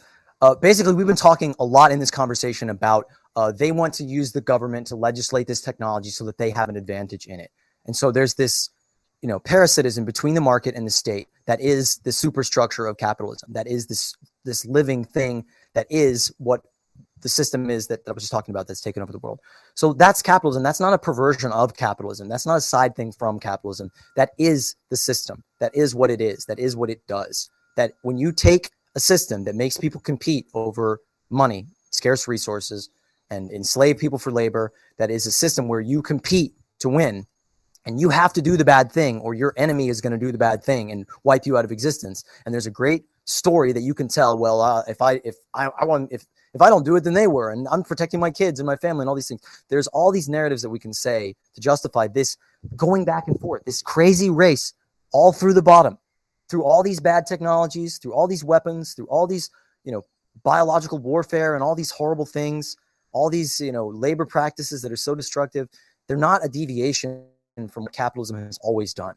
Spreading markets is not this nice thing where we go and say, hey, it's this new technology. It's called money. It's really useful. It's like, no, you conquer people, you enslave them, you tax them so that you create a demand for the money that they then use to trade amongst each other because, oh, fuck, I got to make this money so that because the emperor is going to come back in a year. And if I don't give him this picture of his face, he's going to fucking kill me.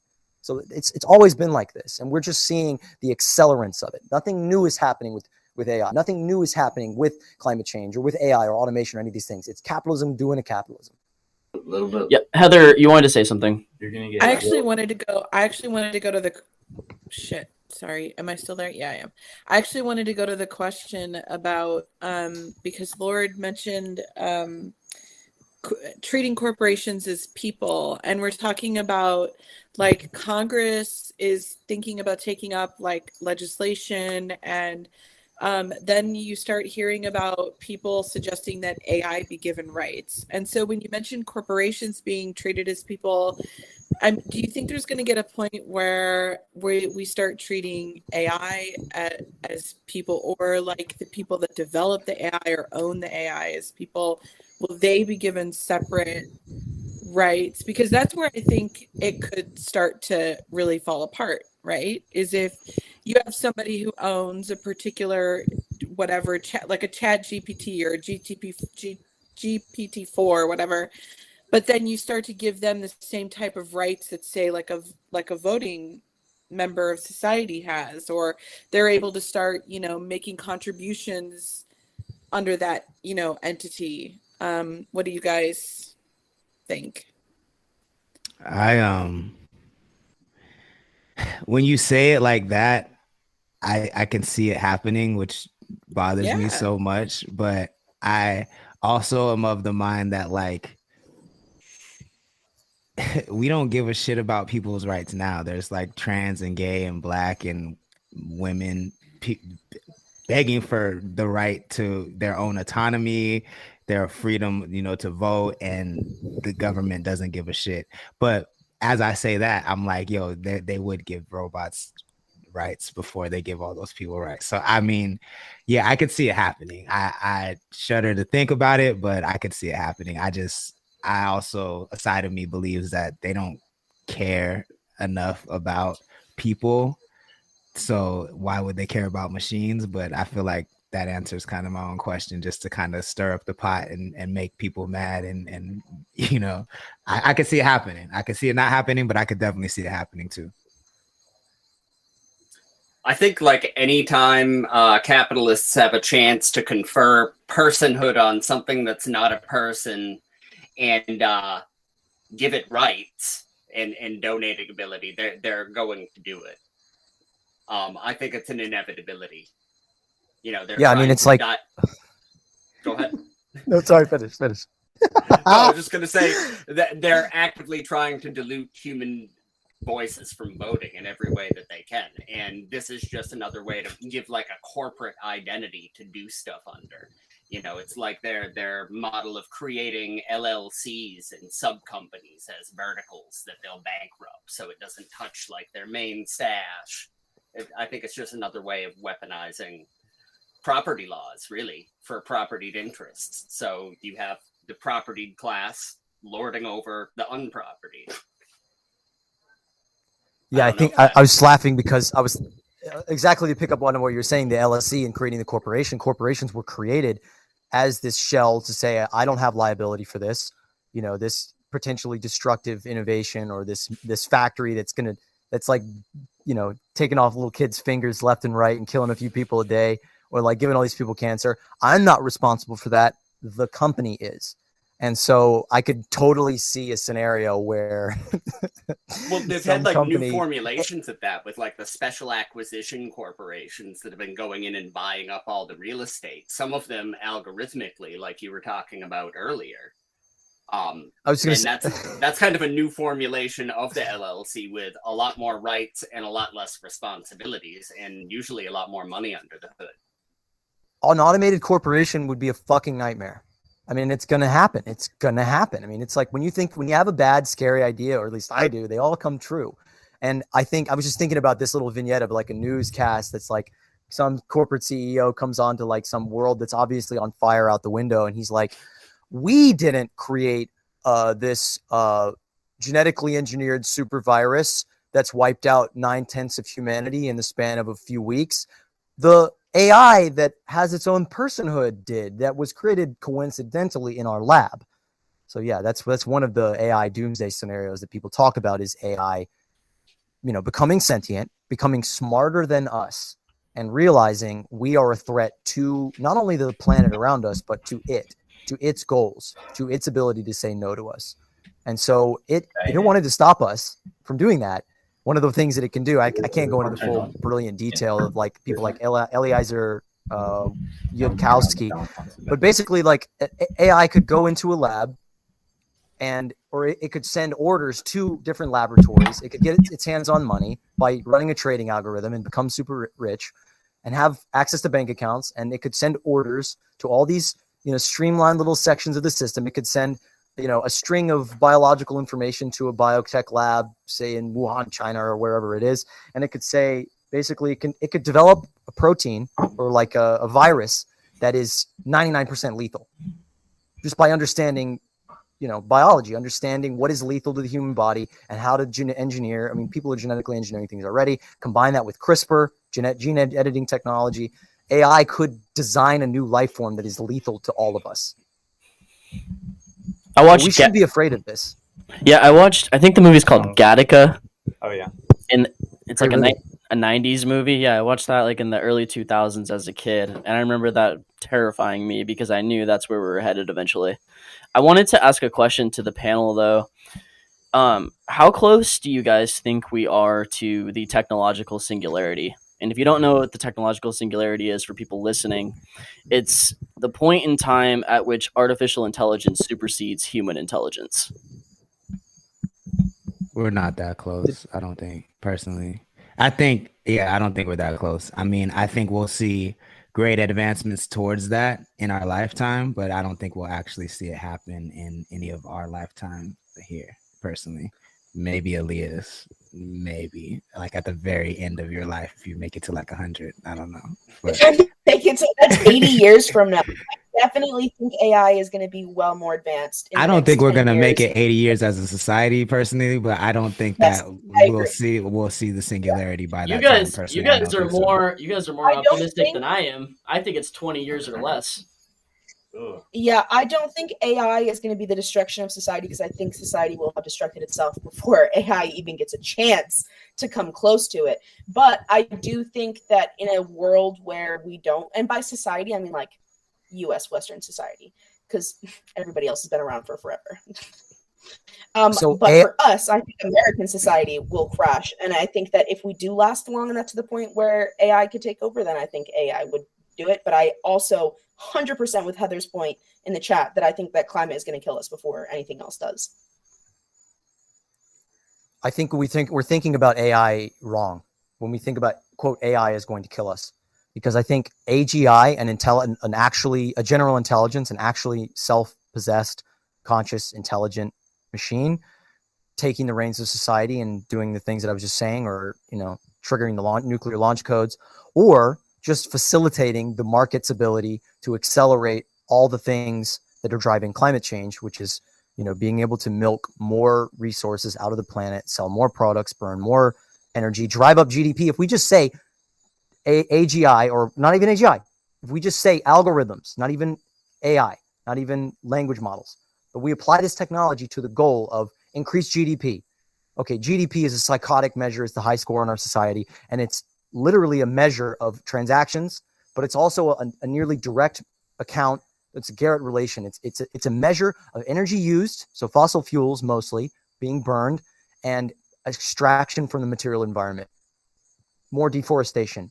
40 football fields are deforested every minute.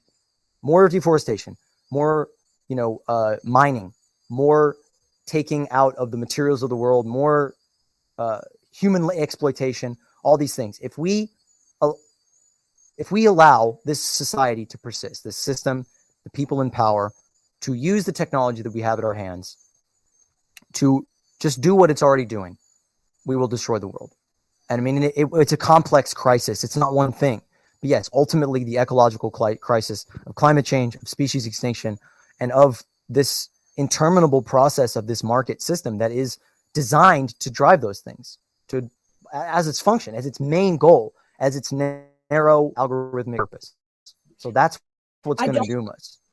I don't think that we're disagreeing. I think what I'm saying is that AI is going to accelerate the climate decline that we're already seeing. And so overall, I still think climate is what's going to kill us, though.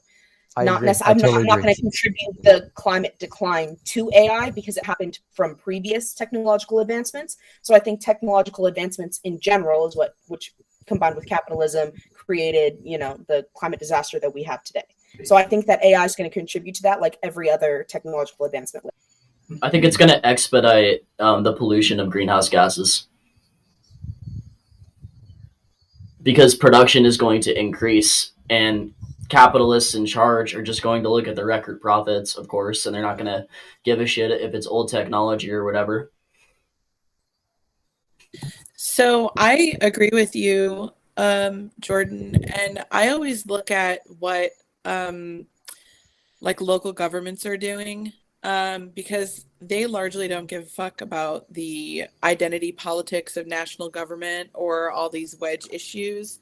And they just like have to deal with day-to-day stuff. And they are preparing for two things. One, a lot of people to lose their jobs to automation. And two, a lot of people to die from climate change and dealing with, you know, month to month crises getting worse with, you know, where they lose the power grid or they can't, you know, they don't have enough air conditioning. They have to open these cooling centers for people because it's like 120 for 10 days straight. And so I think I agree with you. And I think AI and automation is probably going to accelerate it, which is unfortunate.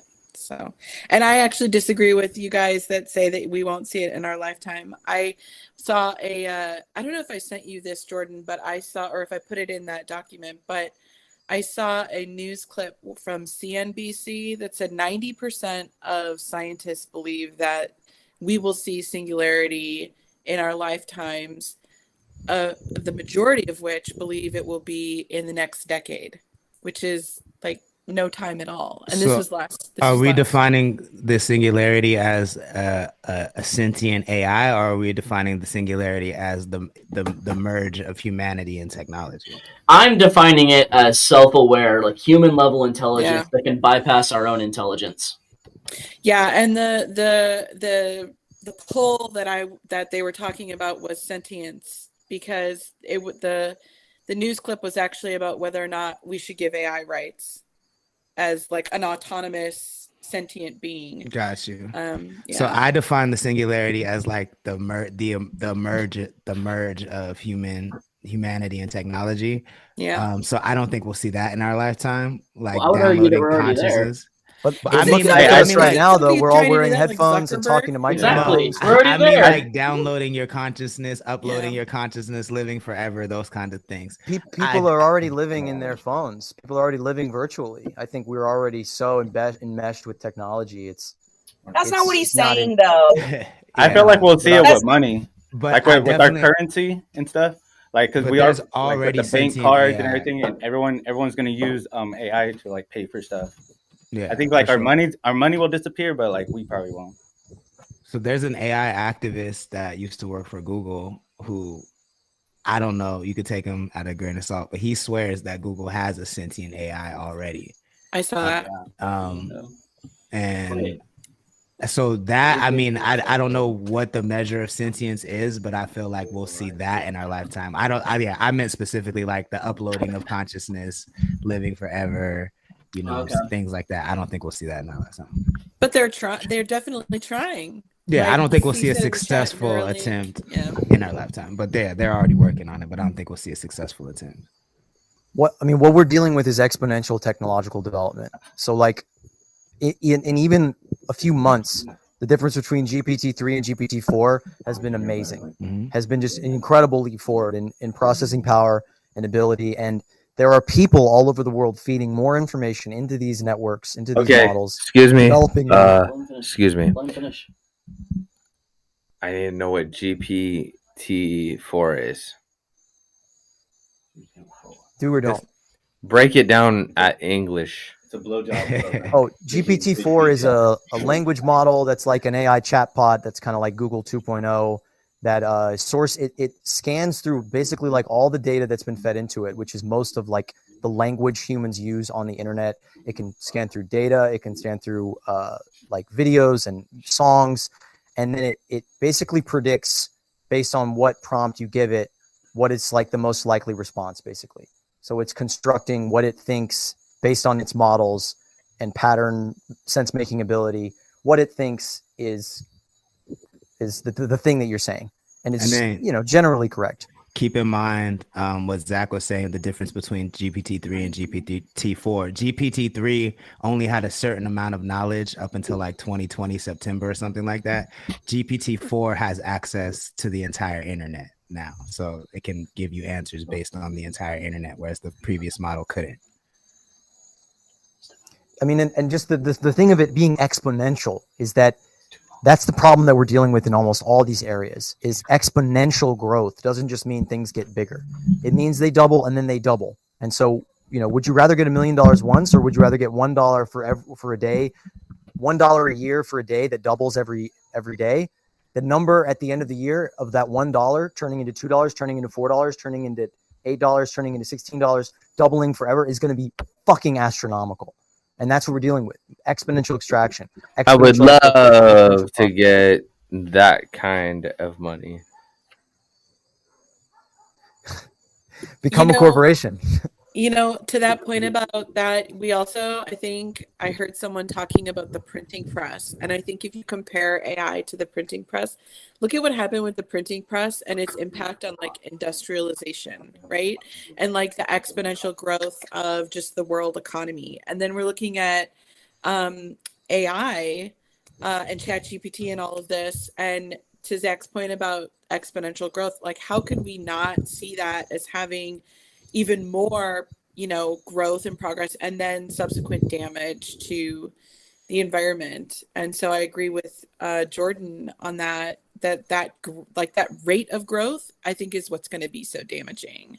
Not even necessarily the growth itself, but the rate of growth.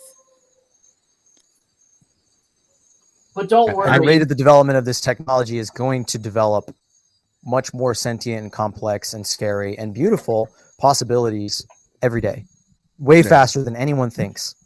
I can see that. And it's going to accelerate every other time span. I mean, if we're talking specifically singularity, I feel like I just don't. I mean,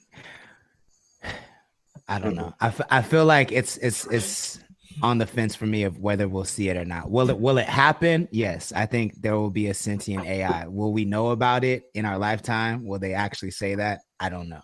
I just want to be clear too. I hope I'm fucking dead ass wrong. Like, I really hope that I'm wrong.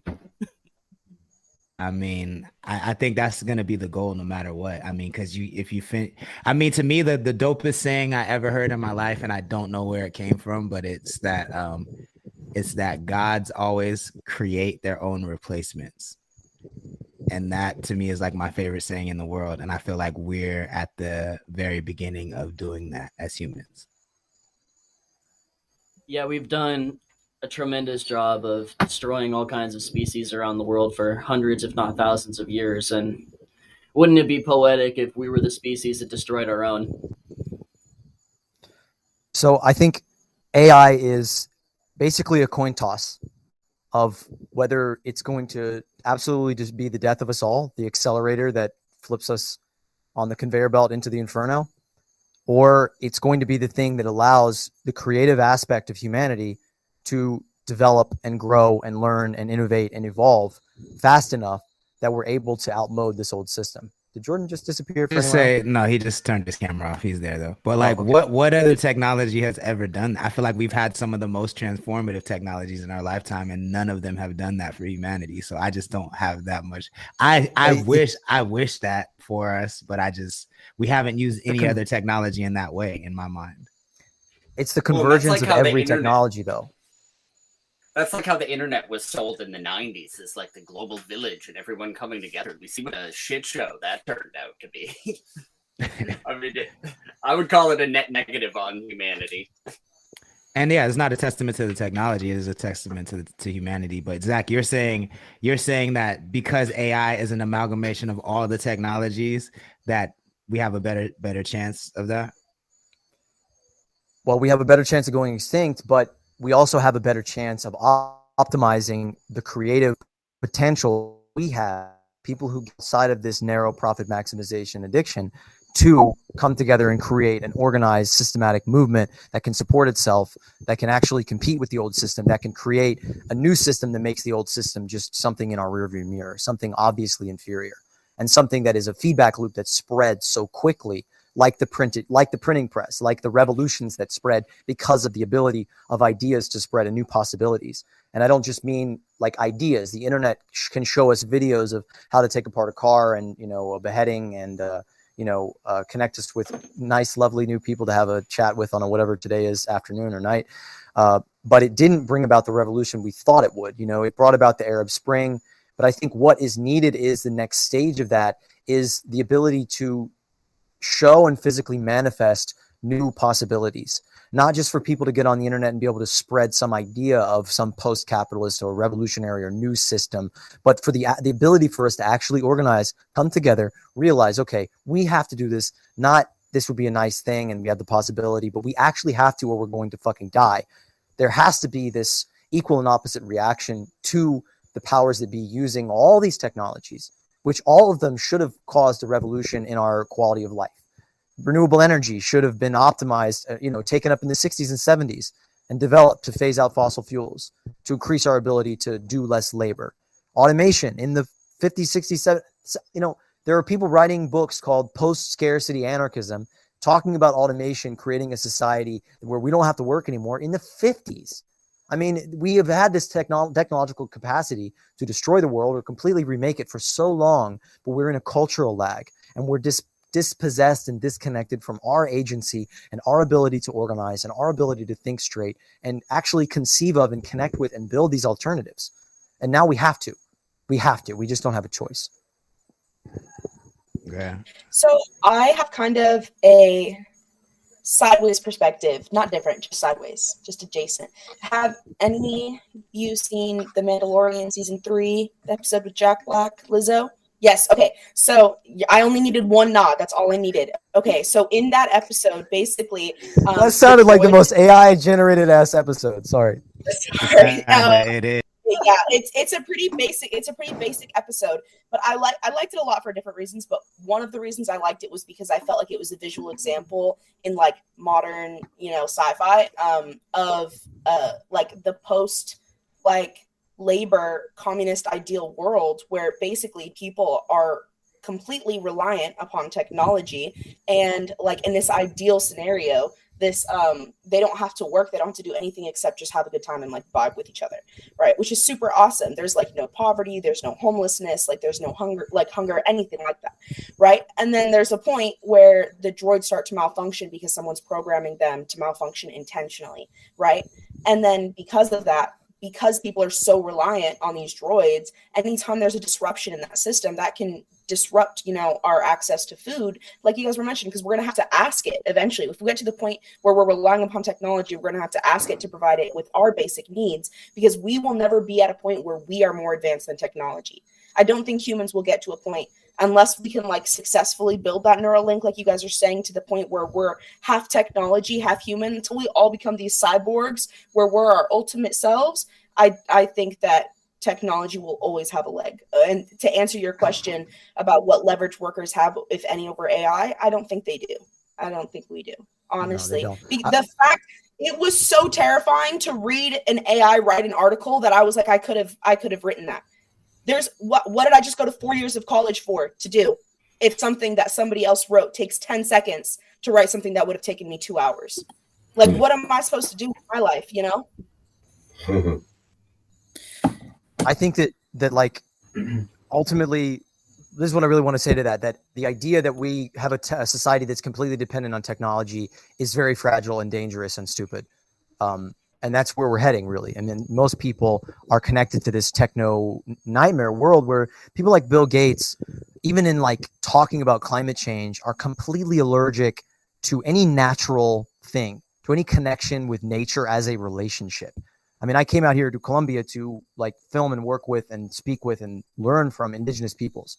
Like, and these are the real fucking AIs. These are the real like chat bots that have the answers that humanity needs. And they've been living without money, without technology, in a completely different sort of social arrangement, without a labor divide, without a working class and an owning class, and, what we need to do is reconnect and plug ourselves back into that source, which is nature, which is life. And we need to create a way of production that is based on nature. That isn't just like infinite robots blowing the world up to turn them into things in factories and, hydroponic vertical farms and all these things that are failing anyway that are not really possible, but a living food system and a living interrelationship where we are working and living in a relationship-based way, where we have a relationship with nature. We have a relationship with the corn that grows that we eat. We have a relationship with the soil that nurtures us, where the basis of our society isn't, being close to a city center that has lots of jobs, that have lots of money that we can make, but being connected to our local ecology, the place that we depend upon to live, and actually restructuring our society. A rebellion or a war? I mean, it's a war of ideas. It's a war of it's a rebellion of creation that we need to be able to reconnect to nature and use it to meet our needs sustainably and spread that and bring more and more people out of this crumbling wage slave system into a stable, beautiful society that meets our needs and allows us to tap into our higher function. That's what's so impressive about these indigenous people, is that they meet their needs with nature. They have technology, like ecological technology, like they grow food forests that are essentially automated, that don't require chemicals, that is just the forest be growing food and they be eating it. And so like we can do that where we create a biological, biotechnical, collaborative society where we meet our needs and AI helps us distribute them, but we are the primary agent. We don't need to ask it for permission to eat. That's the monetary system. That's the system we live in today. That's the current AI. Yeah. But there's a large portion of the world that's never been in touch with nature and has never intended to be in touch with nature. And I feel like until that is addressed, we can't even get on that path. You know what I'm saying? Like there's a large swath of the world that has only looked to extract value from nature. You feel what I'm saying? They don't see any other path forward. So I feel like until that is addressed, we can't get on that path. Yeah, go ahead, Aleyah. Okay, thanks. So I was totally going to bring this up earlier, but there wasn't a natural segue. So I'm going to use this as a natural segue. When you were talking about how we're considering giving AI rights, I think that it's a really scary idea to give AI rights before we give like land rights, because like the earth has no protection against humans. And then on top of that, you want to add we already have corporations which have rights, which can destroy the planet because the planet doesn't have any rights. And then you want to add even more technology, and that technology has rights. That technology is going to continue to destroy the planet, but the planet has no rights yet. So I think that moving forward, our first step should be like environmentalism. I think we should be taking care of our planets first. Like through legislative policies, we can make changes to protect our planet now. Then as AI advances, we can fall back on the legislation that we passed today before we became incredibly reliant on AI for everything in society.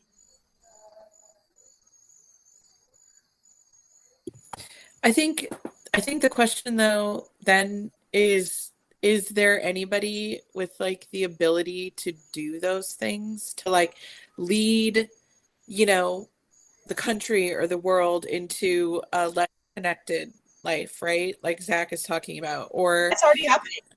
Yeah. Like that's like right now. Like, there are people out there.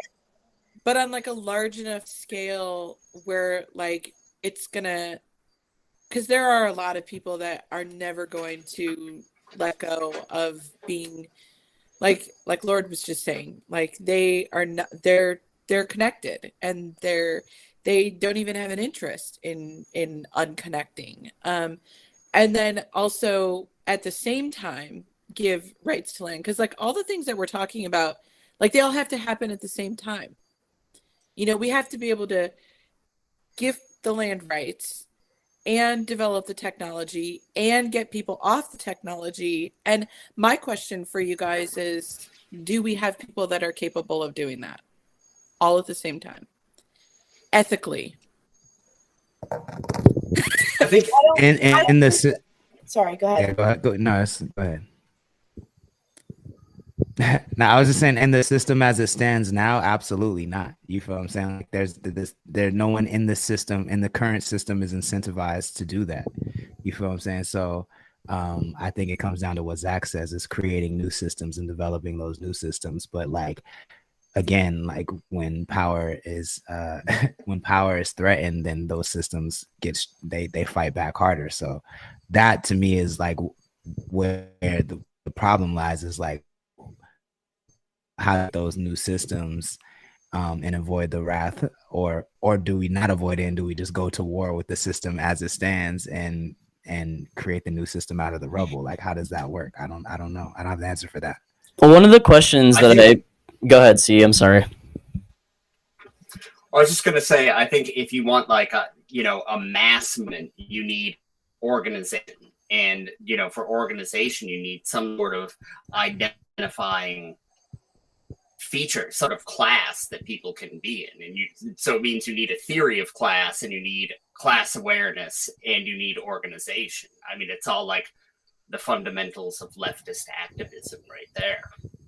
But I think spurring class consciousness, class awareness in regular ass people who don't know that there is an alternative or can't conceptualize an alternative is really kind of one of the fundamental things. Most people aren't aware of class structure especially in the West, especially in the US. I mean, we're told class doesn't exist here. And unless you have like an organizing principle like class, you're not going to be able to organize, especially on a mass scale.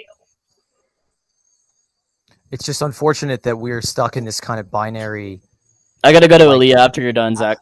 Oh, sorry. I was just going to say that I feel like that the theory of class as the unifier is unfortunately like we're kind of too late for that. We need to jump several stages beyond that to being able to recognize that beyond a class, you are a part of an ecosystem, that we are a part of a larger ecology, and we need system consciousness.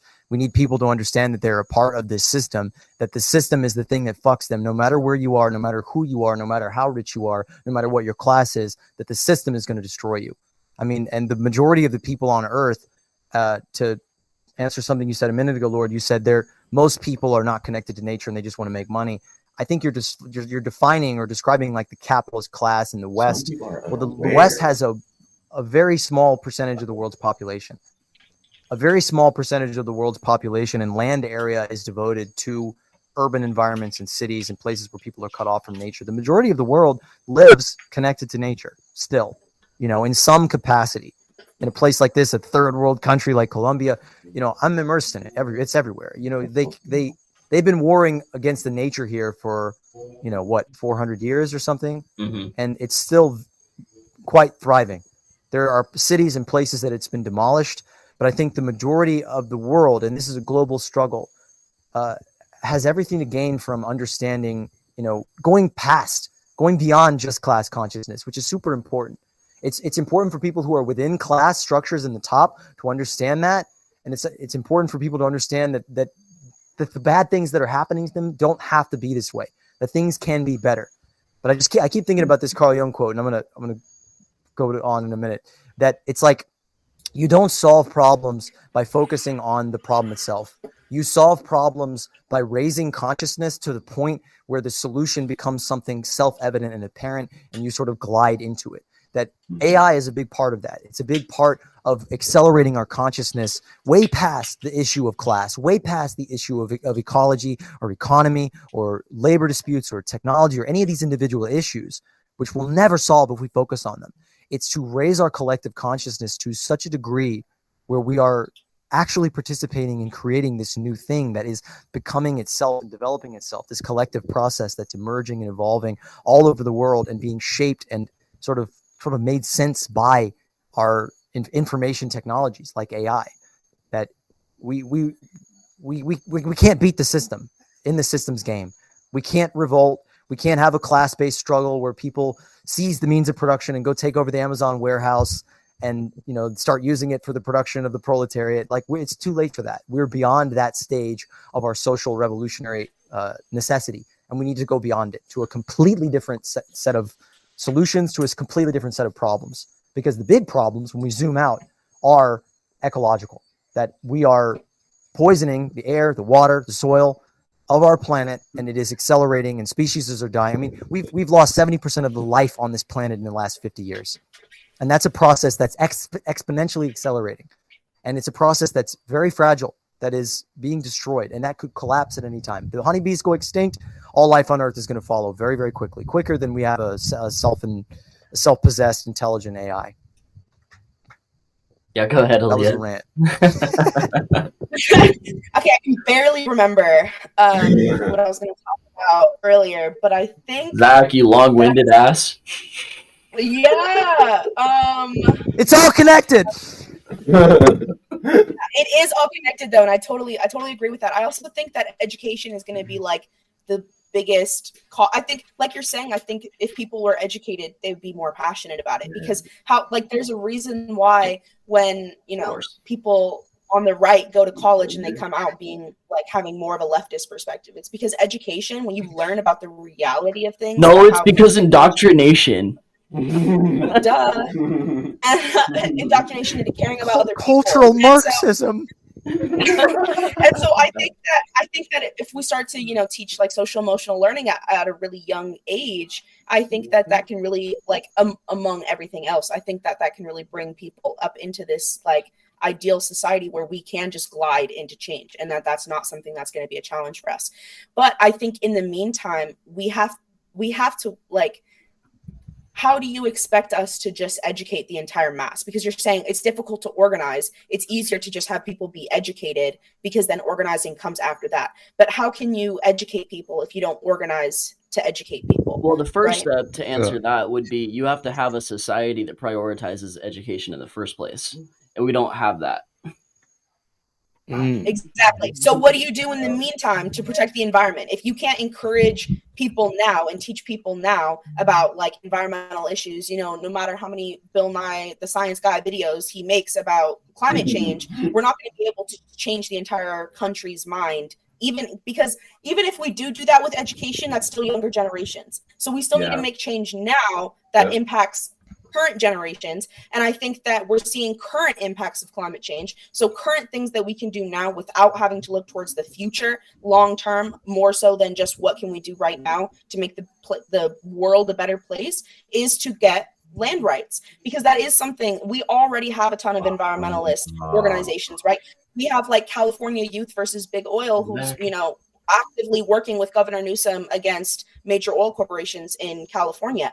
And so, yeah, land back, bitch. Exactly. Yes. And so I think that is going to be, I just think that's going to be a really big part of it, because if environmental organizations all united under the idea that, well, we wouldn't have to beg Governor Newsom with a ton of little public board school resolutions that we should not be drilling oil in, you know, oil wells hundreds of feet next to schools, which is happening in Oxnard right now in Lemonwood. And so, like, if we don't want to see that, then environmentalist organizations need to unite, and under the idea that we need to be doing land back efforts as primary and as well as land rights. Because if we grant land rights, then when major oil corporations try and, you know, dig oil, then that's when we can go to the courts and start, you know, battling shit out. Yeah, I did just go on a big long rant, but I have an answer to that. When you guys no, you can go for it. No, you go ahead, Lord. I was just saying, I don't think we do educate huge swaths of the population. I think that conversations like this hopefully lead to people getting connected and organizing, and then new organizations, as far as like maybe even new cities, new towns come out of like these, because I do think that we are entering in an era where something that a lot of people don't think about is like there are digital cities that are coming out, like where they only exist, you know, where large populations exist digitally and will be recognized and have their own sovereignty. And I think that as that happens more, that will be a low-key opportunity for organizations to network and create, you know, bigger movements. But I mean, for me, like, I'm just at the point, I'm a little bit of a pessimist, but I'm just kind of at the point where, like, I am trying to educate the people that are closest to me and the people that I care about the most, and like, that's all I can really do right now, and encourage them to do the same. And hopefully that extends to, you know, a bigger audience. But that's just kind of where I'm at with it.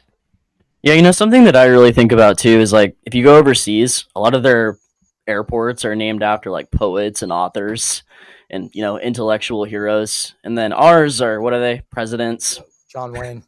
Yeah, John Wayne. Hollywood actors. I think that really says a lot about our society.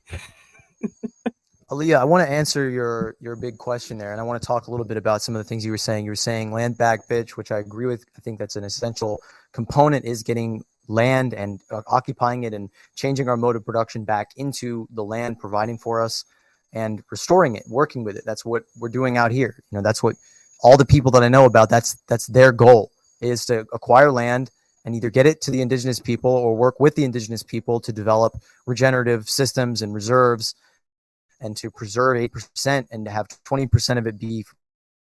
And I think that the movement that is going to change things is going to educate people. You need a physical thing, because we've been talking about this for so long. We've been talking about these issues, these systems, these alternatives, these other modalities of thinking for hundreds of years. And the problems have existed, and things haven't really changed because today, I'm a podcaster, I'm a talker, I'm an activist. I've been trying to unite the climate groups towards system change, toward not any one individual goal, but towards systems change. And they're very focused on their individual little thing. We're just about oil. I fucking fought tooth and nail against and with Extinction Rebellion Los Angeles to try to get them to understand, like, we need systemic goals. Like, this whole, like, just stop oil thing is bullshit. It's not working. It doesn't connect with the average person. We need to connect this to the working class struggle. We need to connect this to the struggle of the feminism. We need to connect this to all these other struggles because it's one struggle. It's a system struggle. And so how we educate people about that, you can't just talk about it. There's a small group of people listening to shows like this, talking about these things online, and a large group of people who care about them broadly.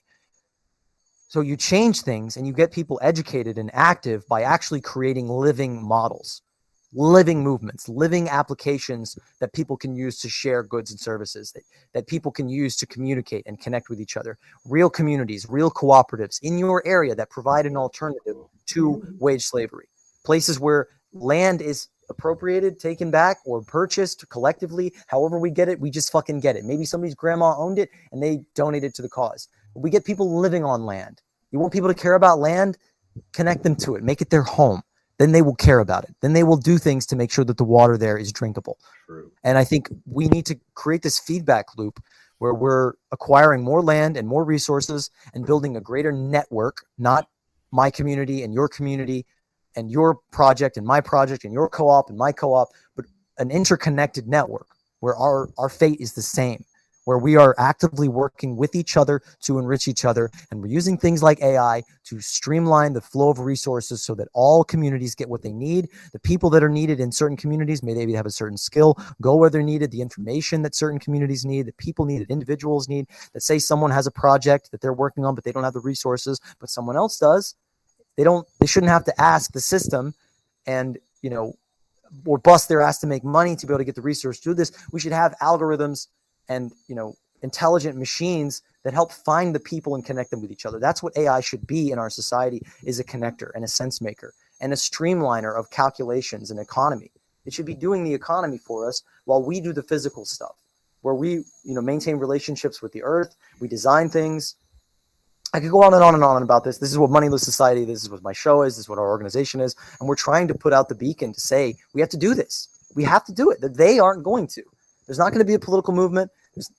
Unless we build power and feed people and create means and spread it, there's not going to be a change that comes through any mechanism within the system. We have to create a new system and oppose the other one and be a bright, shining alternative that shows people, come over here, check it out. Look at this. It works. We don't do the things you don't. We don't sit in traffic. We're not hungry. We don't have homeless people. We share. And we spend our time listening to music and making art and having fun and creating a world that we want to live in and advancing that.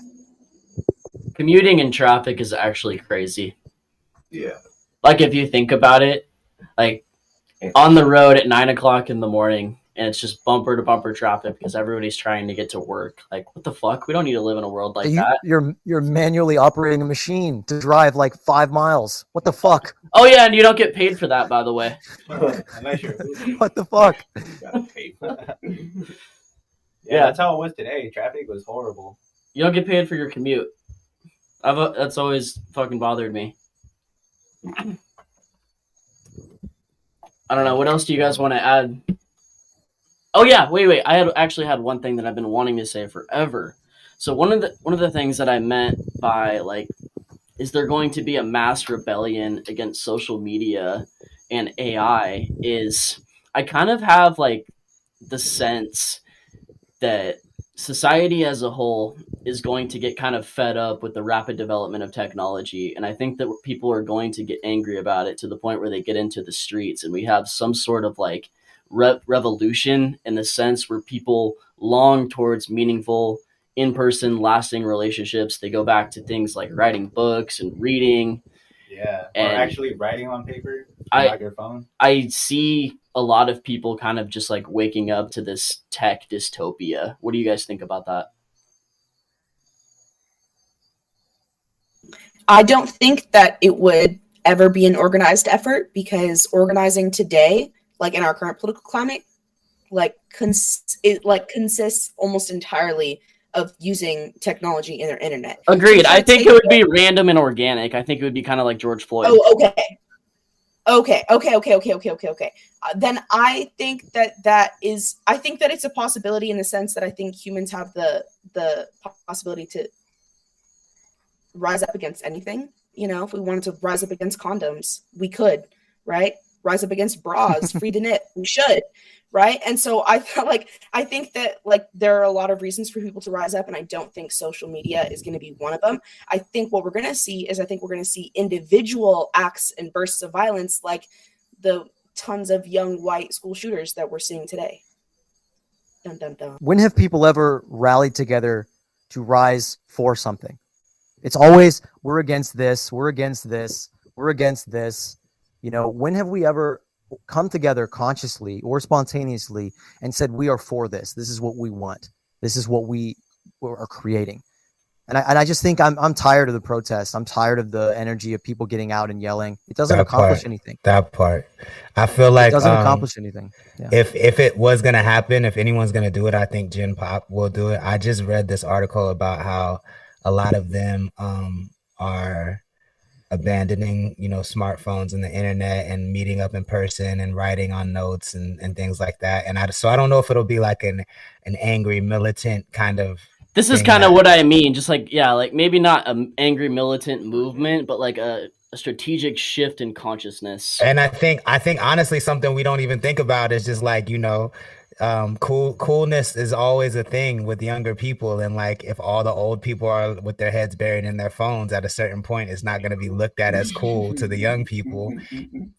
Hopefully there's enough of those young people that, you know, start to create a movement, but I definitely think that's what's happening. I don't even think like Gen Pop is necessarily like consciously saying we don't want these things. I just think they're like, I don't want to be like my mom and my dad, and my mom and my dad is on TikTok doing dances and shit, and I don't want to do that. You know I think you're totally fucking right. I just said in the chat, every generation pretty much rebels against the previous one, so that tracks with what you're saying. Yeah, that's true.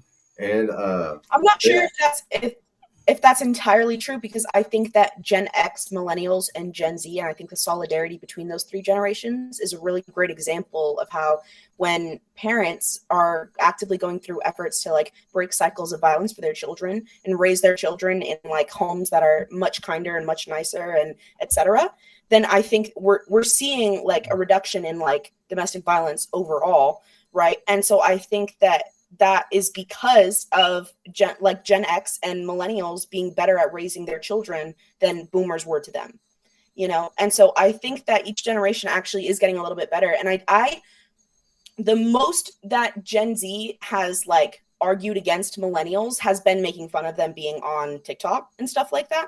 But I could not, as a Gen Zer, I could not tell you of anybody I know in my life that was like, freaking millennials. Like, no, like we definitely have no, like we're not like just sitting around a room crap about, yeah, we don't fucking care. No, so I definitely don't think that every generation rebels against previous ones. I think that our generations are working together, and I think we've been doing it successfully, and I think we're seeing that happen today.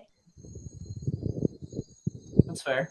Yeah, and I think everything's gonna circle back around too. Like what's popping today may not be popping like 10 years from now, but maybe 30 or 40 years from now, it'll come back and it'll be popping again. Constant ebb and flow. Yeah. Yeah. Because like a lot of old styles, like even with clothing and stuff, came back like from back then, you know what I mean? And then now that shit's cool now. I will say, as a dance teacher to kids and a father of 3, I'm kind of looked at as like the cool guy. And so my kids, like, if I'm like, dude, let's go outside, they will throw their device in the corner and jump outside. So I do definitely agree with you. It is something to do with our generations being able to work well together and stuff, because we are teaching better and stuff. But in that same token, that also means that what you're talking about actually will kind of happen, right? There will be another shift, because every generation does have their version of a shift, whatever it may be. It's just its focus becomes something different, and that's like collective. I have another question. So, Aleyah, you're arguing that the generations are actually uniting as time goes on. Do you think that has anything to do with the deterioration of material conditions? Because what I mean by that is Generation X was the first generation that made less money than their parents did. And that was one of the reasons that the grunge movement came to be. Go ahead, C. No, I was just raising my hand as a member of Gen X who made a lot less money than my parents. I was just self-identifying. Go ahead. So I definitely think deteriorating wages and the value of our currency decreasing, I definitely think that contributed to it. But I think it more so had to do with like each generation making the conscious decision to raise their children differently. And I don't think that's because like we were necessarily no longer wishing to acquire wealth anymore because, you know, we didn't need it. We're less materialistic. I don't think that's why. I think that it was because I don't want to say we're more materialistic, but like fast fashion, like, I don't know. I feel like we're still a very materialistic generation, Gen Z and millennials. I think Gen X is like probably really the only one that's less materialistic than we are. And so I don't know. I don't think I would say materialism has anything to do with it. I think that it has to do with like us. No, not materialism, material conditions. Oh, material, bro. I'm saying that the level, like that the last generations and all generations really backward were accumulating and making more money and just generally being raised up by the system of imperialism around them that deprives the rest of the world of stuff so that they can have it. Whereas our generation is one of the first, or Gen X, as you were saying, is the first, where things are worse. And, you know, it's really funny thinking about like the I just wanted healthcare crowd. Most of them, if they got healthcare, would shut the fuck up. They wouldn't complain. They wouldn't care about the cobalt mining and the fucking, you know, fact that there's more slaves on the planet Earth than ever before. Back to brunch, Democrats. They'd be like, fine. And most people would probably be like, yeah, that's okay. And I just want to say that we weren't raised by our parents. We were raised by our culture, you know, and there's an effect that parents have on their children's lives. But I think a lot of Gen Zers are raised by TikTok. They're raised by this weird collective intelligence and by these algorithms and by these material conditions that generate the culture. The material conditions create the culture that is then fed down to the children who reinforce it and think it's normal, and then they spread it. And so we are one of the first cultures that is experiencing a shift in there, both in terms of the material structure of the technology that we have in our lives, that we have access to, not just access to, but that is imposed upon us, that we are born into, but also those material conditions and the changing, you know, the declining productivity, the declining wages despite, you know, increasing productivity and all that. And, you know, the news that is coming to us through our cell phones, a material relationship that's telling us that this world is going to end. And the feeling of being exploited, the feeling that it fucking sucks to be alive and that we can't buy a house and that we can't do anything and that our jobs are bullshit and that all these problems that are just really obvious for most of the people that we know. So we have very different attitudes because of that, not because someone consciously raised us differently. Yeah, go ahead, Aleyah. You wanted to respond? Yeah, I don't disagree that I think that contributed to it, but I do think that there was an active effort made. Like I'm not saying you're wrong. I'm saying you're right. And also, I think there was an active effort made by parents to raise their children in a better world. And I think we do, period. Because like I said, domestic violence is decreasing. Like in households of lower income, domestic violence is higher. So if we're like losing income overall, we're coming at the bottom of this bell curve of where we're the first generation that's not making more money than our parents before. We're not living as well off as our parents before. Like I just don't see how that is like a significant enough contributor compared to the efforts that parents actively made. Like I understand how like that contributed to why the parents made the effort that they did, but I think at the end of the day, the parents still made that effort. They could, because they could have just not made that effort and we could just keep living in a shitty society. But I think Generation X and millennial generation adapted to that and made it so that we would live in better lives. I think you actually said, go ahead. Go ahead. You said something very profound there that has a much deeper reverberation, that lower income houses or areas have higher crime and higher rates of domestic abuse. And it's inequality, specifically the difference between rich and poor, that creates this disruption that across the board, when seriously studied, like we had James Gilligan, the great expert in violence. Hang on, I'm going to have to change the battery in my mic, but I'm going to finish this rant. James Gilligan, this expert in violence. Hang on one second. The greatest expert in violence out there has said that inequality is the scourge of violence, is the cause of violence, and that the material conditions and the economic conditions that we're born into are really dictating that. And so, like, our parents, my parents specifically, had to work more than the generation before them. So they didn't have as much time to raise us. So the choices that they're able to make are limited by those structural factors. And I just think this is a really important way of looking at things, and almost in a way kind of depersonalizing ourselves from conscious choice and the role that that makes in determining what our society is as this large, complex ecosystem organism, that we aren't consciously pushing the world in the direction that it's going. Even the CEOs and the people in the boardrooms and the people designing the technology are not consciously shaping the culture that comes out of it. Zuckerberg isn't consciously creating the effects that Facebook had, where, you know, every young girl who stares into the dark crystal of this app feels worse about themselves, where suicide is going up, where people have used this application, this fun little app to talk to your friends, to topple third world governments, etc., and spread misinformation. But the effects that the structure is having on this society around us is not intentional. And you take people with good intentions and you put them into that bad structure, and they get washed into its values. So we're trying to become conscious, become real intelligent, not artificial intelligent, running on this societal program that is determined and programmed by our material conditions, by the artificial race for resources and competition over false scarcity that is our economic system. Well said. Lorde, you wanted to respond? Yeah, I just wanted to clear up that when I say that, you know, I think Gen Pop is the most likely to go back to the analog way of life. I don't, and I think that they're doing that to not be like their parents. I don't think that necessarily has to be contentious. I don't think that they're looking at their parents as like, oh my God, like, you know, I just mean that, like, you know, as a kid, you want to do your own thing. You want to find your own way.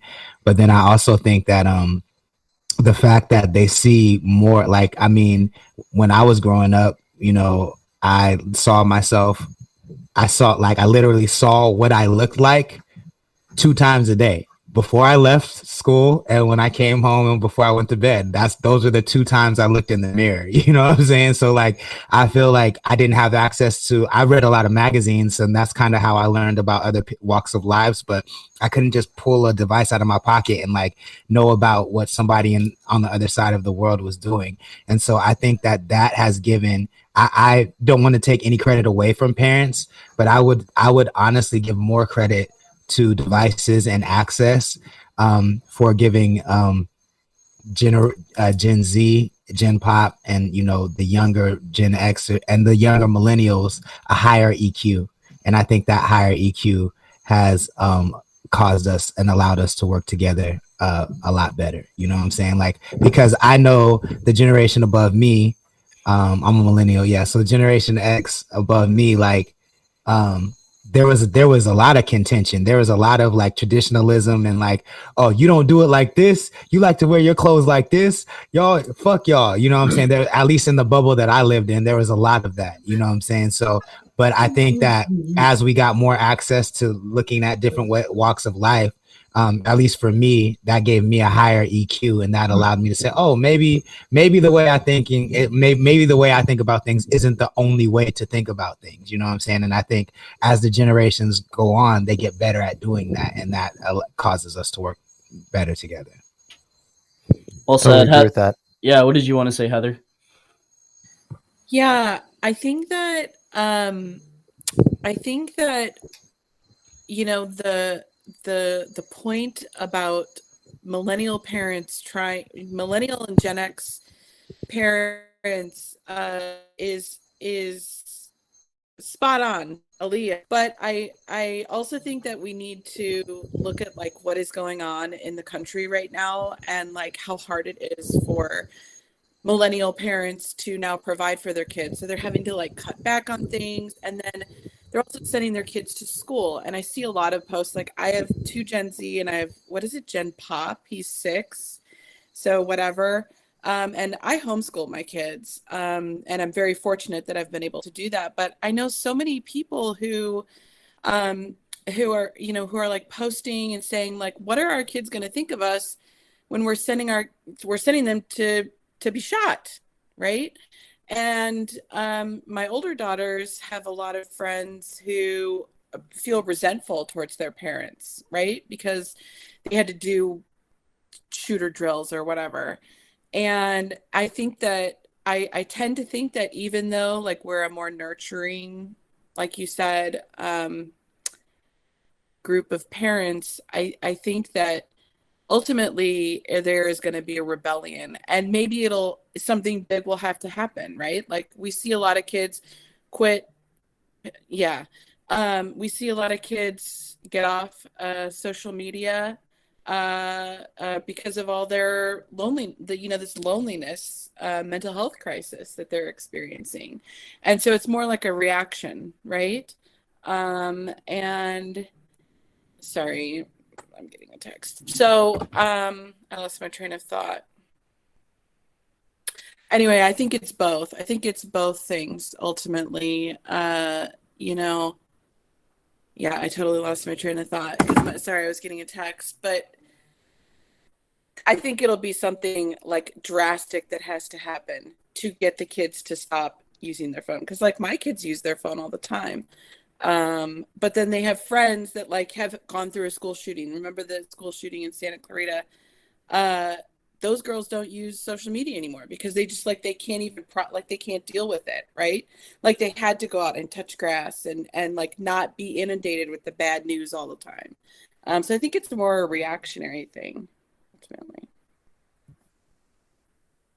So earlier, Aleyah had mentioned, you know, social emotional, teaching social emotional skills and stuff is kind of like the solution to that whole thing, which is what you just shared, Heather. And I 100% agree. Like my kids, I've been teaching them so much about social emotional stuff that their teachers will come to me and will say, hey, your kids are very mature socially. You know, they're very helpful. They're very kind. They're like leaders already.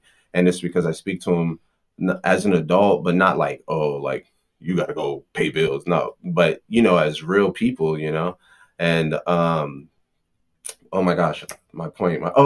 And so even to the point where sometimes I will be like, okay, you know what? No more devices for like a week or whatever else. And they'll be cool with it. They'll be happy about it and, you know, move on to whatever else they want to do. And I've teach them about technology being a tool, not something to be dependent upon, but something to help you navigate through this world that is increasingly, you know, driven to be towards technology. So obviously I'm just one parent, you know, so I know it's not like a whole I'm changing the world thing, but what I've come to learn is in me teaching them stuff, their friends end up learning stuff too, because it goes back to the whole social and emotional thing. And then they learn there's a better, just like how I did. I learned there was a better situation, a better way of living. I went and searched for it because I learned through someone else's perspective, someone else's eyes in middle school. You know what I mean? So that's the solution isn't going to happen today. That's for sure. But it's on its way. No pun intended. Zach, we can't hear you.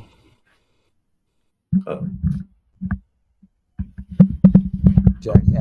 Better. Yeah, I can hear you. Okay, yeah, I was going to say that the solution to that is ironically a new utilization of technology to, you know, tap into these sort of addictive centers of these kids' brains to put them into a new feedback loop. And I think that basically the programming of that social media technology that's warping them is doing what it's told. The machine, the algorithm is doing what it's told. And I think we have to create some kind of grassroots, open source, you know, alternative benevolent app that's controlled and intentionally designed to facilitate in the touching grass process that is programmed to get children out of this virtual world and into the real world, and to help develop their actual skills and curiosities. And I think, GPT is an amazing thing. I mean, kids can just sit in a room and talk the fucking talk to the oracle about the truths of the universe and get answers and be facilitated in that. And I think utilizing, to sort of loop things back into our theme of AI, how can we use this technology to help children's self-esteem, to help children's, investment in reality, to help develop new ideas and innovations and help people find their purpose. I think in a big way, it's helping people find their people. It's helping people like us find each other. And that's not that complicated a process. That you don't need artificial intelligence or general AI to be able to do that. You just need algorithms. You just need basically, to make calculations based on the language people are using and connect them. Say somebody uses some, the word class consciousness, and they're in your area. It's really funny. It's like you run into these people on these apps and they have different politics than you by like 1% off, and you're like, oh, fuck these people. And then you see somebody in your school, like at the grocery store, and they have like a shirt with Lenin or Stalin on it, and you're like, fuck yeah, that's my guy right there. Even though, of course there's things you disagree with, but it's like, I just think creating an application whose purpose is to bring people together with other people like them, who think like them, who are in their area, that they can come crowd into a little screen like Jordan's here with their buddies and laugh and crack up and, plot to overthrow the system and rule the world. That there's great possibility for that. There's great possibility for it to get even better at harvesting and mining our attention and, really, really understanding psychology to sell advertisements and, curate videos to your feed to make it even more addictive, and just worm into every single free second you have and become more and more integrated into society, so that you have to spend your time developing this social media avatar, this version of yourself that you're selling all the time like a fucking product. Woo! We're in a fucking weird time, boys and girls and people in between. Oh, did y'all bring up about the NFTs? Real quick, how long is this going to last? How long are we going to be in this little box? Honestly, we can wrap up right now unless you guys have anything else you want to say. I would like to talk about solutions. Yeah, I would like to talk about solutions, but I would like, not to just keep ranting because I'm doing that. Does anybody else want to talk? I'm enjoying go for it. I love what you said about people branding. It's crazy. Like, I remember distinctly when only people involved in industry would say branding, and it's so weird to hear people saying my brand, just a random person, my brand is this. I'm like, you don't even sell anything. What do you mean your brand is this? It's fucking crazy. That's crazy. Everybody knows about branding now. That's super, super weird. But I feel like for me, I gotta bounce super soon, but I definitely want to connect with everybody. So I don't know if you can drop your socials and speaking of technology, if you could drop your socials in the chat. I tried to find those of you that I could find on my own, but I couldn't find everybody. So please drop your socials in the chat. I would love to follow you. And then I personally want to use, I think, the next big wave is Hollywood and all industries are going to attack small towns and extract resources from those small towns. And I really think that we need to have control over those our own cities and our own regions before that starts to happen. So that's what I'm really focused on. Thank you so much for dropping those in there. So I have a WhatsApp that I'm using to educate people on new technology, emerging technology, and how they can apply it to maybe achieve their dreams. And I'm hoping that, if we help somebody, make it easier for them to accomplish the things they want to do, then they'll see other use cases for the technology. And so that's what I feel like my goal and my passion is. So if anybody's interested in joining that WhatsApp, if you have opportunities that you can provide to artists or education opportunities or actual opportunities or any other kind of opportunities, I would love to hear from you and just connect with you. And yeah, I'm here to help as well. So that's what I have to offer and say. Hey, thank you so much for being here, man. I really appreciate it. I can't wait to have you on for a future panel. It's been fun chopping it up. I'm definitely down. I appreciate all you guys, and I'm copying and pasting, and I will give everybody a follow that I'm not already following. I hope everybody has a good night and a good weekend. Hold on. Before you leave. I'm coming to ask everybody for a favor. So I know that you were talking at the end about how you wanted solutions, right? And how you wanted, I think we all kind of mentioned it a little bit in the chat about how we want to see more intersectionality within organizations, because a lot of times they get really like one track minded and then they kind of don't deviate, and then a lot of times everybody suffers as a result. I am actively organizing against that in Ventura County. I'm having an event this summer. It's called the Youth Civic Engagement Fair. It's basically like a job fair or something like that, where basically we have booths of all the different youth social justice organizations in the county that are all going to be in one space at one time. That way activists, because in our county, not everybody's from Ventura County, but in Ventura County, it's an hour from one side to the other. And so having an event in the middle where people from all sides of the county can come is kind of perfect.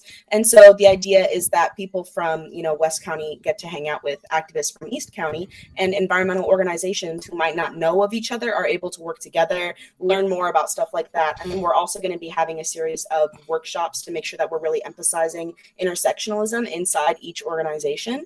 And then, of course, and now I'm especially bringing this up because there's so many musical artists in the crowd, we have live music as well. So we're going to have a lot of performers, but we want to highlight performers who are interested in issues like this. So any musicians here who's interested, please hit me up on social media and I will just add you to our list of performers right now for our event in the summer.